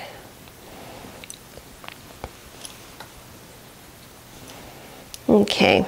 So now that I have it pinned just a little bit on either side, I can just continue on along the way. But so that you've seen how to do this side over here, I'm not too sure why there's the little fold there. I'll get that straightened out. So how to do this part, how to do this part. I'm going to get a needle and thread and a thimble and go downstairs, pop some kind of a YouTube thing on the TV and watch that while I take my time and whip stitch this into place. And I will be back after that. Alrighty, so I've got that all done. I haven't pressed it yet. I just turned my iron back on. I have my sewing room rigged up so that when I leave my room and I turn off my light switch, that shuts off all my machines and my iron at the same time, so I don't have to shut everything off individually. So now that I'm back, it needs to warm up. I wanted to show you a couple things. Up here at the very top, okay, if I was concerned that this is not totally sealed up at the top right there, I would be putting a hook and eye in here, you know, and that would hold it so it's very closed from the outside. I don't really care about that. In general, my hair is long. I wear it long, so it covers it up. And if I put a hook and eye back here, sometimes that catches on my hair or something. So that doesn't bother me. But if it bothers you, put a little hook and eye on the back side here to cinch that in, okay? The other thing is, you know, I'm doing the V-neck, which is different than the circle neck, and I need to press this. But once I had it hemmed here, I came back and just by hand did a couple little stitches right here so that I could make sure that this is going to lay nice and flat. And I need to press that, so it will, but it's looking, you know, looking cute on the outside. The last thing that I still need to do by hand, and it's not totally a necessity, but I want to, is come in here at the bottom of this zipper And just so it's not going to flick around and catch me in the back of my leg and make me wonder what that is, I'm just going to open up these seam allowances and just tack the bottom of it to this seam allowance over here and that seam allowance over there, just so it will lay flat and it won't want to move. So I still have to do that and press it up at the top. And then we'll get started putting the little triangle pieces in this fabric on. Okay, so I've got these pattern pieces here, and before I actually start getting them put on, I'm going to go and serge all the way around all 4 of these pieces so that they won't fray on me. Okay, so with all of my pieces serged, on the pattern there's these little circles in the corners. I'm going to go ahead and transfer those over just because it's going to make it easier to get a precise seam.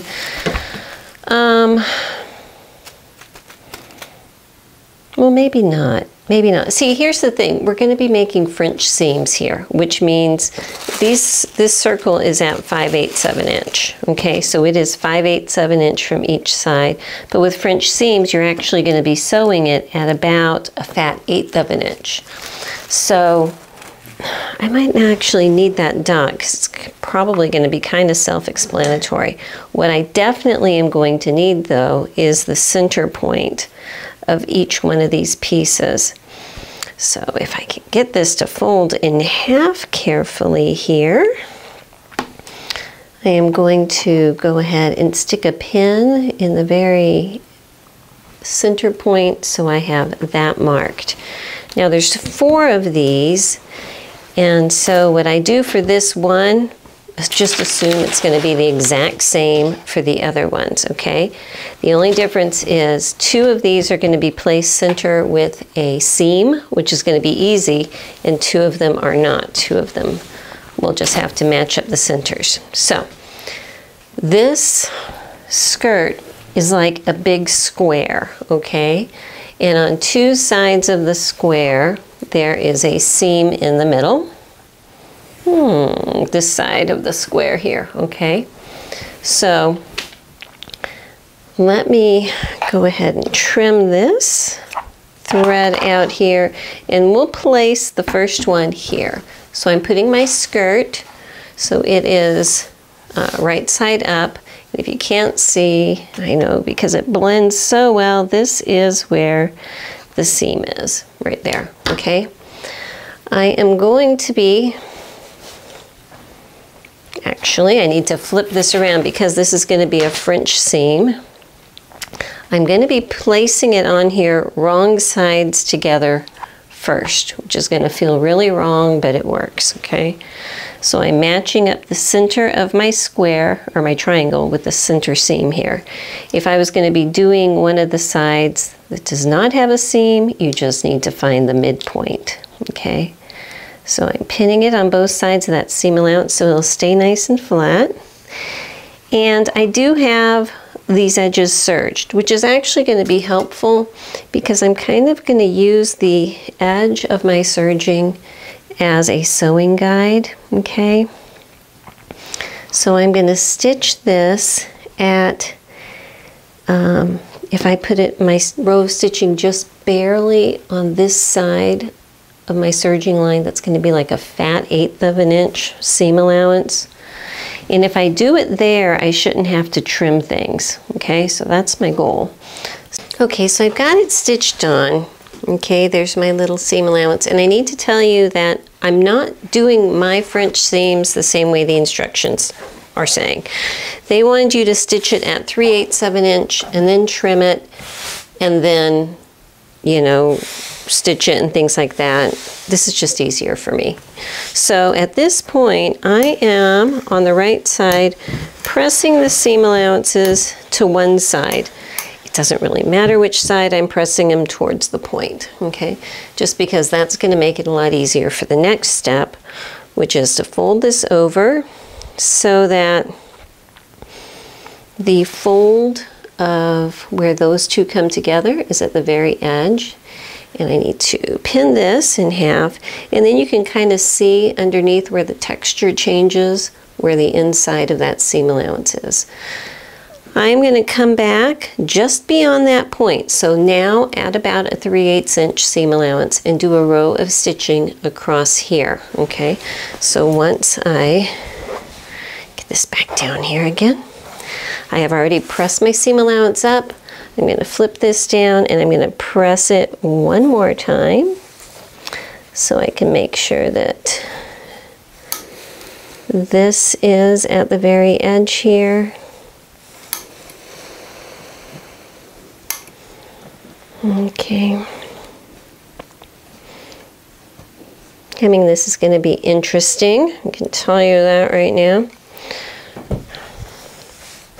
My fingers are a little bit cold and they don't want to work as well. I don't know if you ever have that trouble. Okay. I should put the heater on up here, but I don't like to heat the whole upstairs sometimes. Okay, so now that that is pressed, now I can come and add about 3/8 of an inch, which is going to go well beyond that little seam allowance inside. I'm just going to go straight across here, all the way across. Actually, no, let me take a quick peek at how they're going to want us to hem this, because that might change. No, it looks like they do want us to go all the way across. So there we go. All right, so let me go ahead and put this row of stitching in, and then I'll be right back. All right, so now this is what that seam looks like, and we're going to want to press this seam allowance up towards the main part of the skirt. I think I need to put a new needle in my machine. It snagged a little bit right there. Okay, so I'm just going to press this seam allowance up here all the way across. And what I've done here, I need to do to the other 3 points as well.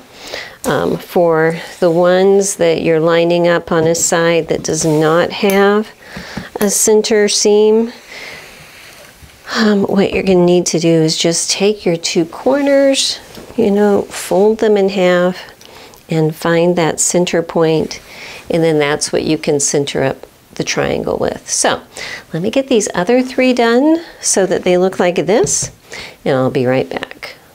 Okay, so I am looking at their instructions for the hem, and they basically want you just to make a narrow hem all over the bottom here. And since these are just straight lines, they want you to do the thing where you stitch in 1/2 inch and then turn to it. Since it's just a straight line, I think that I can just turn it in. I'm trying to see how they want you to deal with these areas with these triangles. And on their previous instructions, they had you stitch all the way to the end. But I think that we're going to have to pull some of those stitches out, which doesn't make any sense to me. If you look here, let's see here. Okay, here they had you stitch all the way to the end and crease, stitch.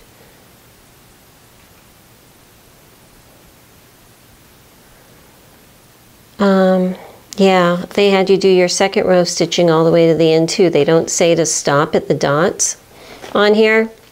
What I would say is when you're doing your second row of stitching to stop at these dots that we placed, but that's okay, you know, we can work around it.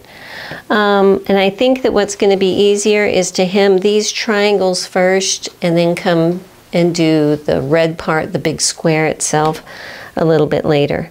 So I am going to have to pick some of this out, I believe. So, ooh, I never like that. I never like that. But what it needs to be done, it needs to be done. So again, doesn't take much. You just grab my little razor blade here.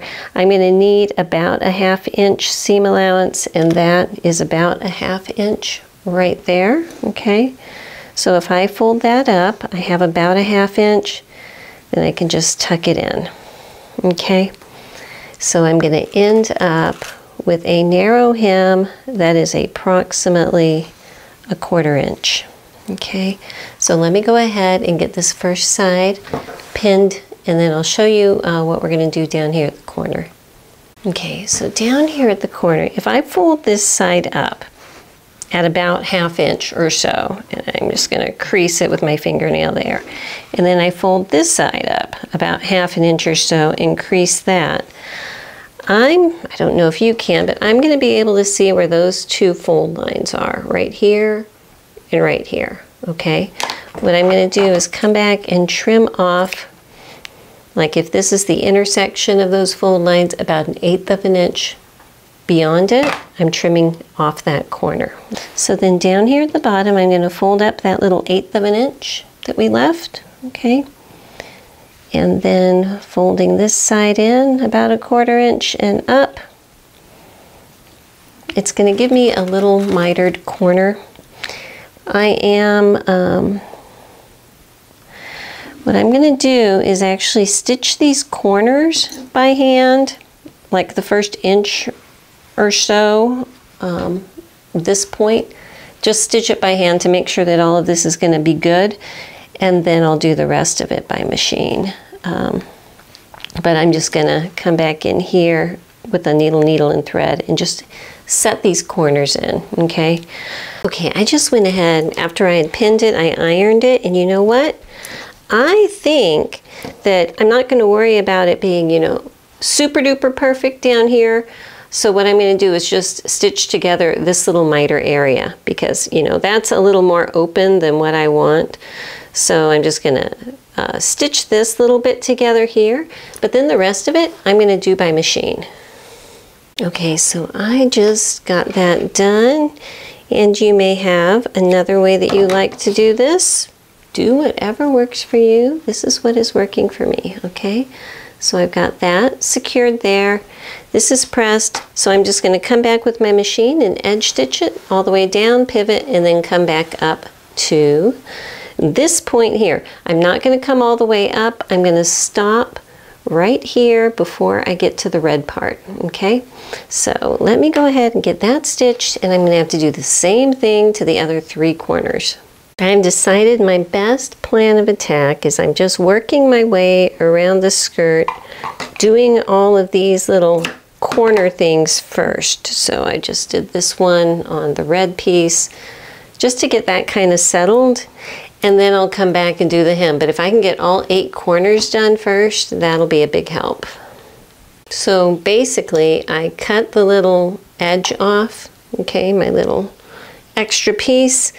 If I fold it up at this point, it should be a miter, okay?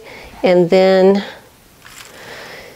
I'm just going to stick a couple little pins down here to hold it kind of in place.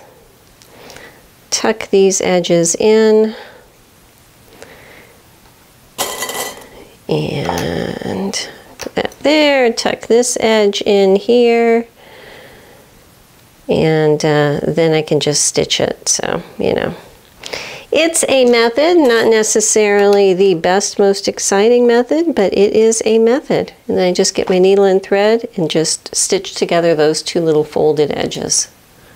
Okay, I wanted to show you because I'm trying to go ahead and get this folded up so I just, when I'm at the sewing machine, I can just stitch the entire thing. And basically what I'm having to do, this is that triangle I showed you before that I had to pick out back a certain amount so I could make this fold, okay? On this main fabric, because it's turned under where the French seam is, I'm having to clip it about 1/8 of an inch, just enough so that I can tuck it underneath this way. It's kind of a weird deal. I mean, it's going to look okay when I'm done, but if I tuck it that way, then I can come back with this extra piece here and just kind of fold that in like this, okay? So then I'm going to put a clip on this corner, and so when I'm stitching, say I'm coming along here, I'm going to be going over all of this stuff and then just aiming straight down here. And so that stitching, you know, I will need to press this obviously, okay? But the stitching that I do that's going to be coming like right along here at this point it's just going to kind of lock that in and then turn and come down this way. Keep going until I get to this bottom point here, pivot and go back up, and the same thing up here, which I have not folded this one yet, but where I'm going to have to go across like that. So it's kind of an involved little pain. It's like a fabric origami getting all of this situated. And actually I'm getting kind of tired of it. What time is it? It's dark. Well, it's 6:20, but it's dark outside. So I am going to call it a night here. Tomorrow morning, or tomorrow at some point, I will finish getting this pinned together, press it. I need to switch out the needle on my sewing machine because I think it's gone dull. I went over some plastic boning and I think that bent the needle tip, but that's okay. And once I have that, I will stitch it and then we should be done. Well, good morning and welcome to the next day. Things are looking better. It's amazing what a good night's sleep and a big breakfast after chores will do for you. And I'm just finishing up getting this hem. Take your time on this thing because it's a pain, but it'll turn out pretty, you know. I just need to make sure that I do it justice. So like I said before, I do need to clip this, and I see my camera battery is about to die, so I make a little clip right here, tuck this part under, and pin that, and then when I come back and make this hem, I can just tuck it in. So let me change my camera battery, finish all of this, and press it, and then I'll stitch it.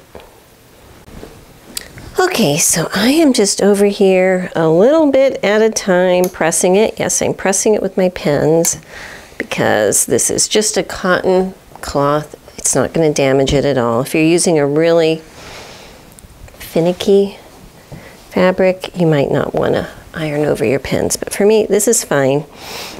And I know that this is a very, very colorful dress, and it might not be to everyone's liking, but I was just thinking while I was ironing it, when all of my colorfulness started, because, you know, I was sensible at one point, and then one day I looked in my closet and realized that more than half of everything I had was black, you know? And yes, I understand the whole, oh, but it's slimming and everything. But to me, I was like a rude awakening that this is depressing.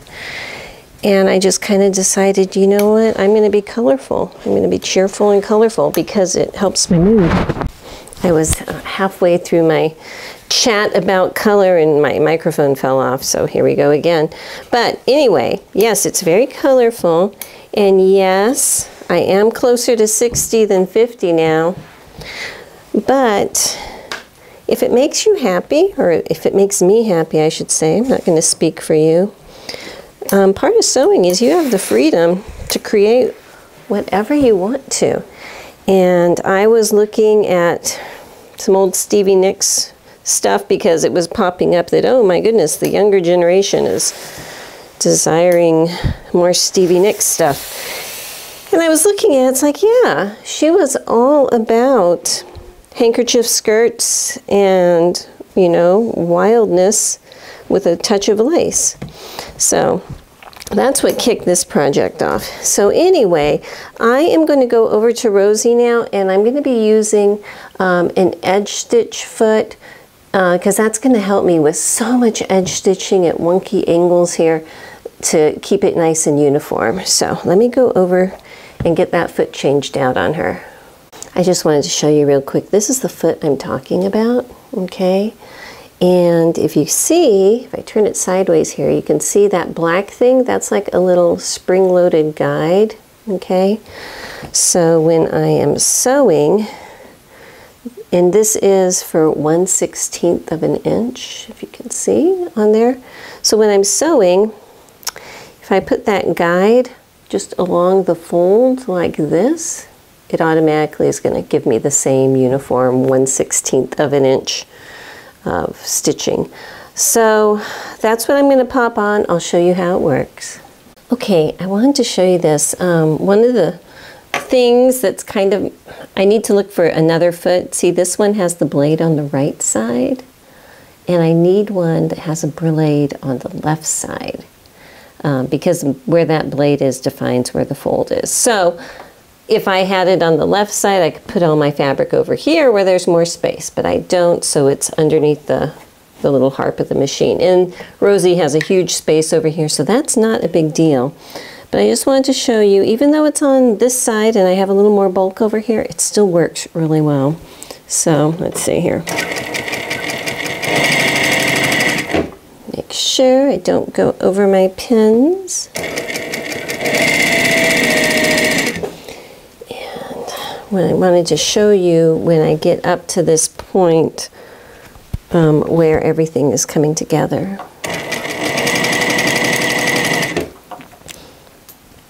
And I'm trying to peek underneath the camera as I do this. Okay, so what I would recommend is when you get to your corners, have something that you can use to hold it together. I have my little pointy awl that I can put here. Just to hold it down while the machine is getting closer to it. Okay, I want to make sure that you don't get your fingers under there, but something has to hold that down. Okay, now I have my needle down, I am lifting up my presser foot and turning my fabric and then setting it back down again, okay? And I do this a lot faster when the camera's not rolling, but you know, life. And then I can just start up again over here, okay? And I want to show you the little foot, how it really helps to just have a nice little uniform, tiny guide, but I don't have to worry about it going wonky on me, especially at a weird angle or something like that. So if you have one available for your machine and you do a lot of edge stitching, they're handy. This is a high shank machine, and my Meister, which is my other main machine, is also a high shank machine, so they kind of trade off with their feet. So I'm going to finish this up and give her a quick final press, and then we're going to see how she looks. Oh, the last thing is that this pattern did come with a big sash kind of belt, which I am not doing. I'm just going to wear it with, you know, a regular leather belt. I have plenty of sashes in my wardrobe, and I just don't feel that with all of this exuberance that I need a big bow, if you know what I mean. I think that the leather belt will ground it just a little bit. I was just putting her on my dress form and I realized there's something I forgot to do. So I'm going to show you really quick. On the underarms, I need to come back and trim out this extra bulk down here, like between the notches. So about from there to there, I'm just going to trim it down to just on this side of my second row of stitching. So I need to do that really quick because otherwise it's going to be a little bit uncomfortable under my arms. And yeah, and then she's done.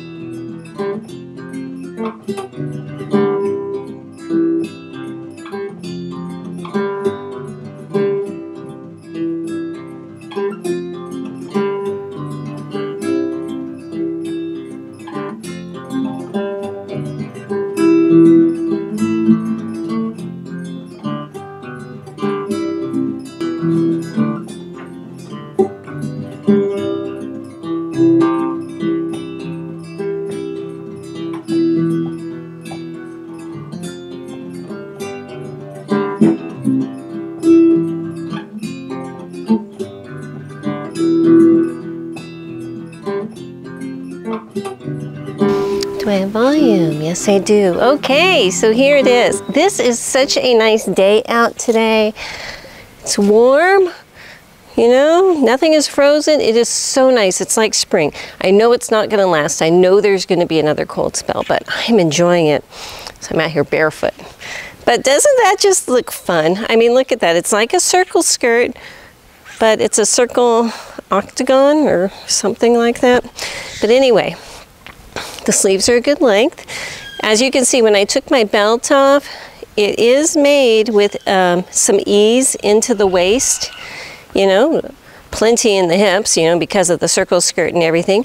I did drop the darts on the bust because, you know, gravity and everything, but that worked out well. The aim is good. And yes, this is not a practical dress. This is not, I'm working on sewing machines or cooking dress.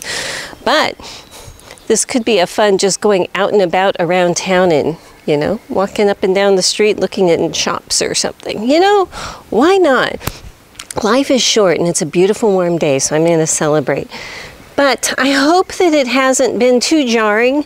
I am switching to an every other week type of an upload just because life gets a little bit busy sometimes.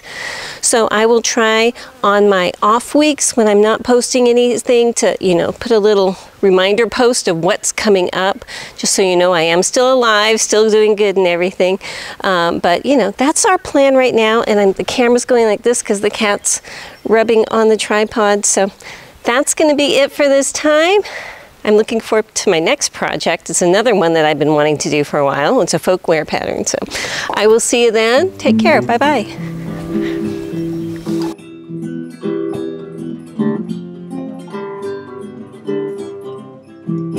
Living my bucolic life, free, healthy city strife.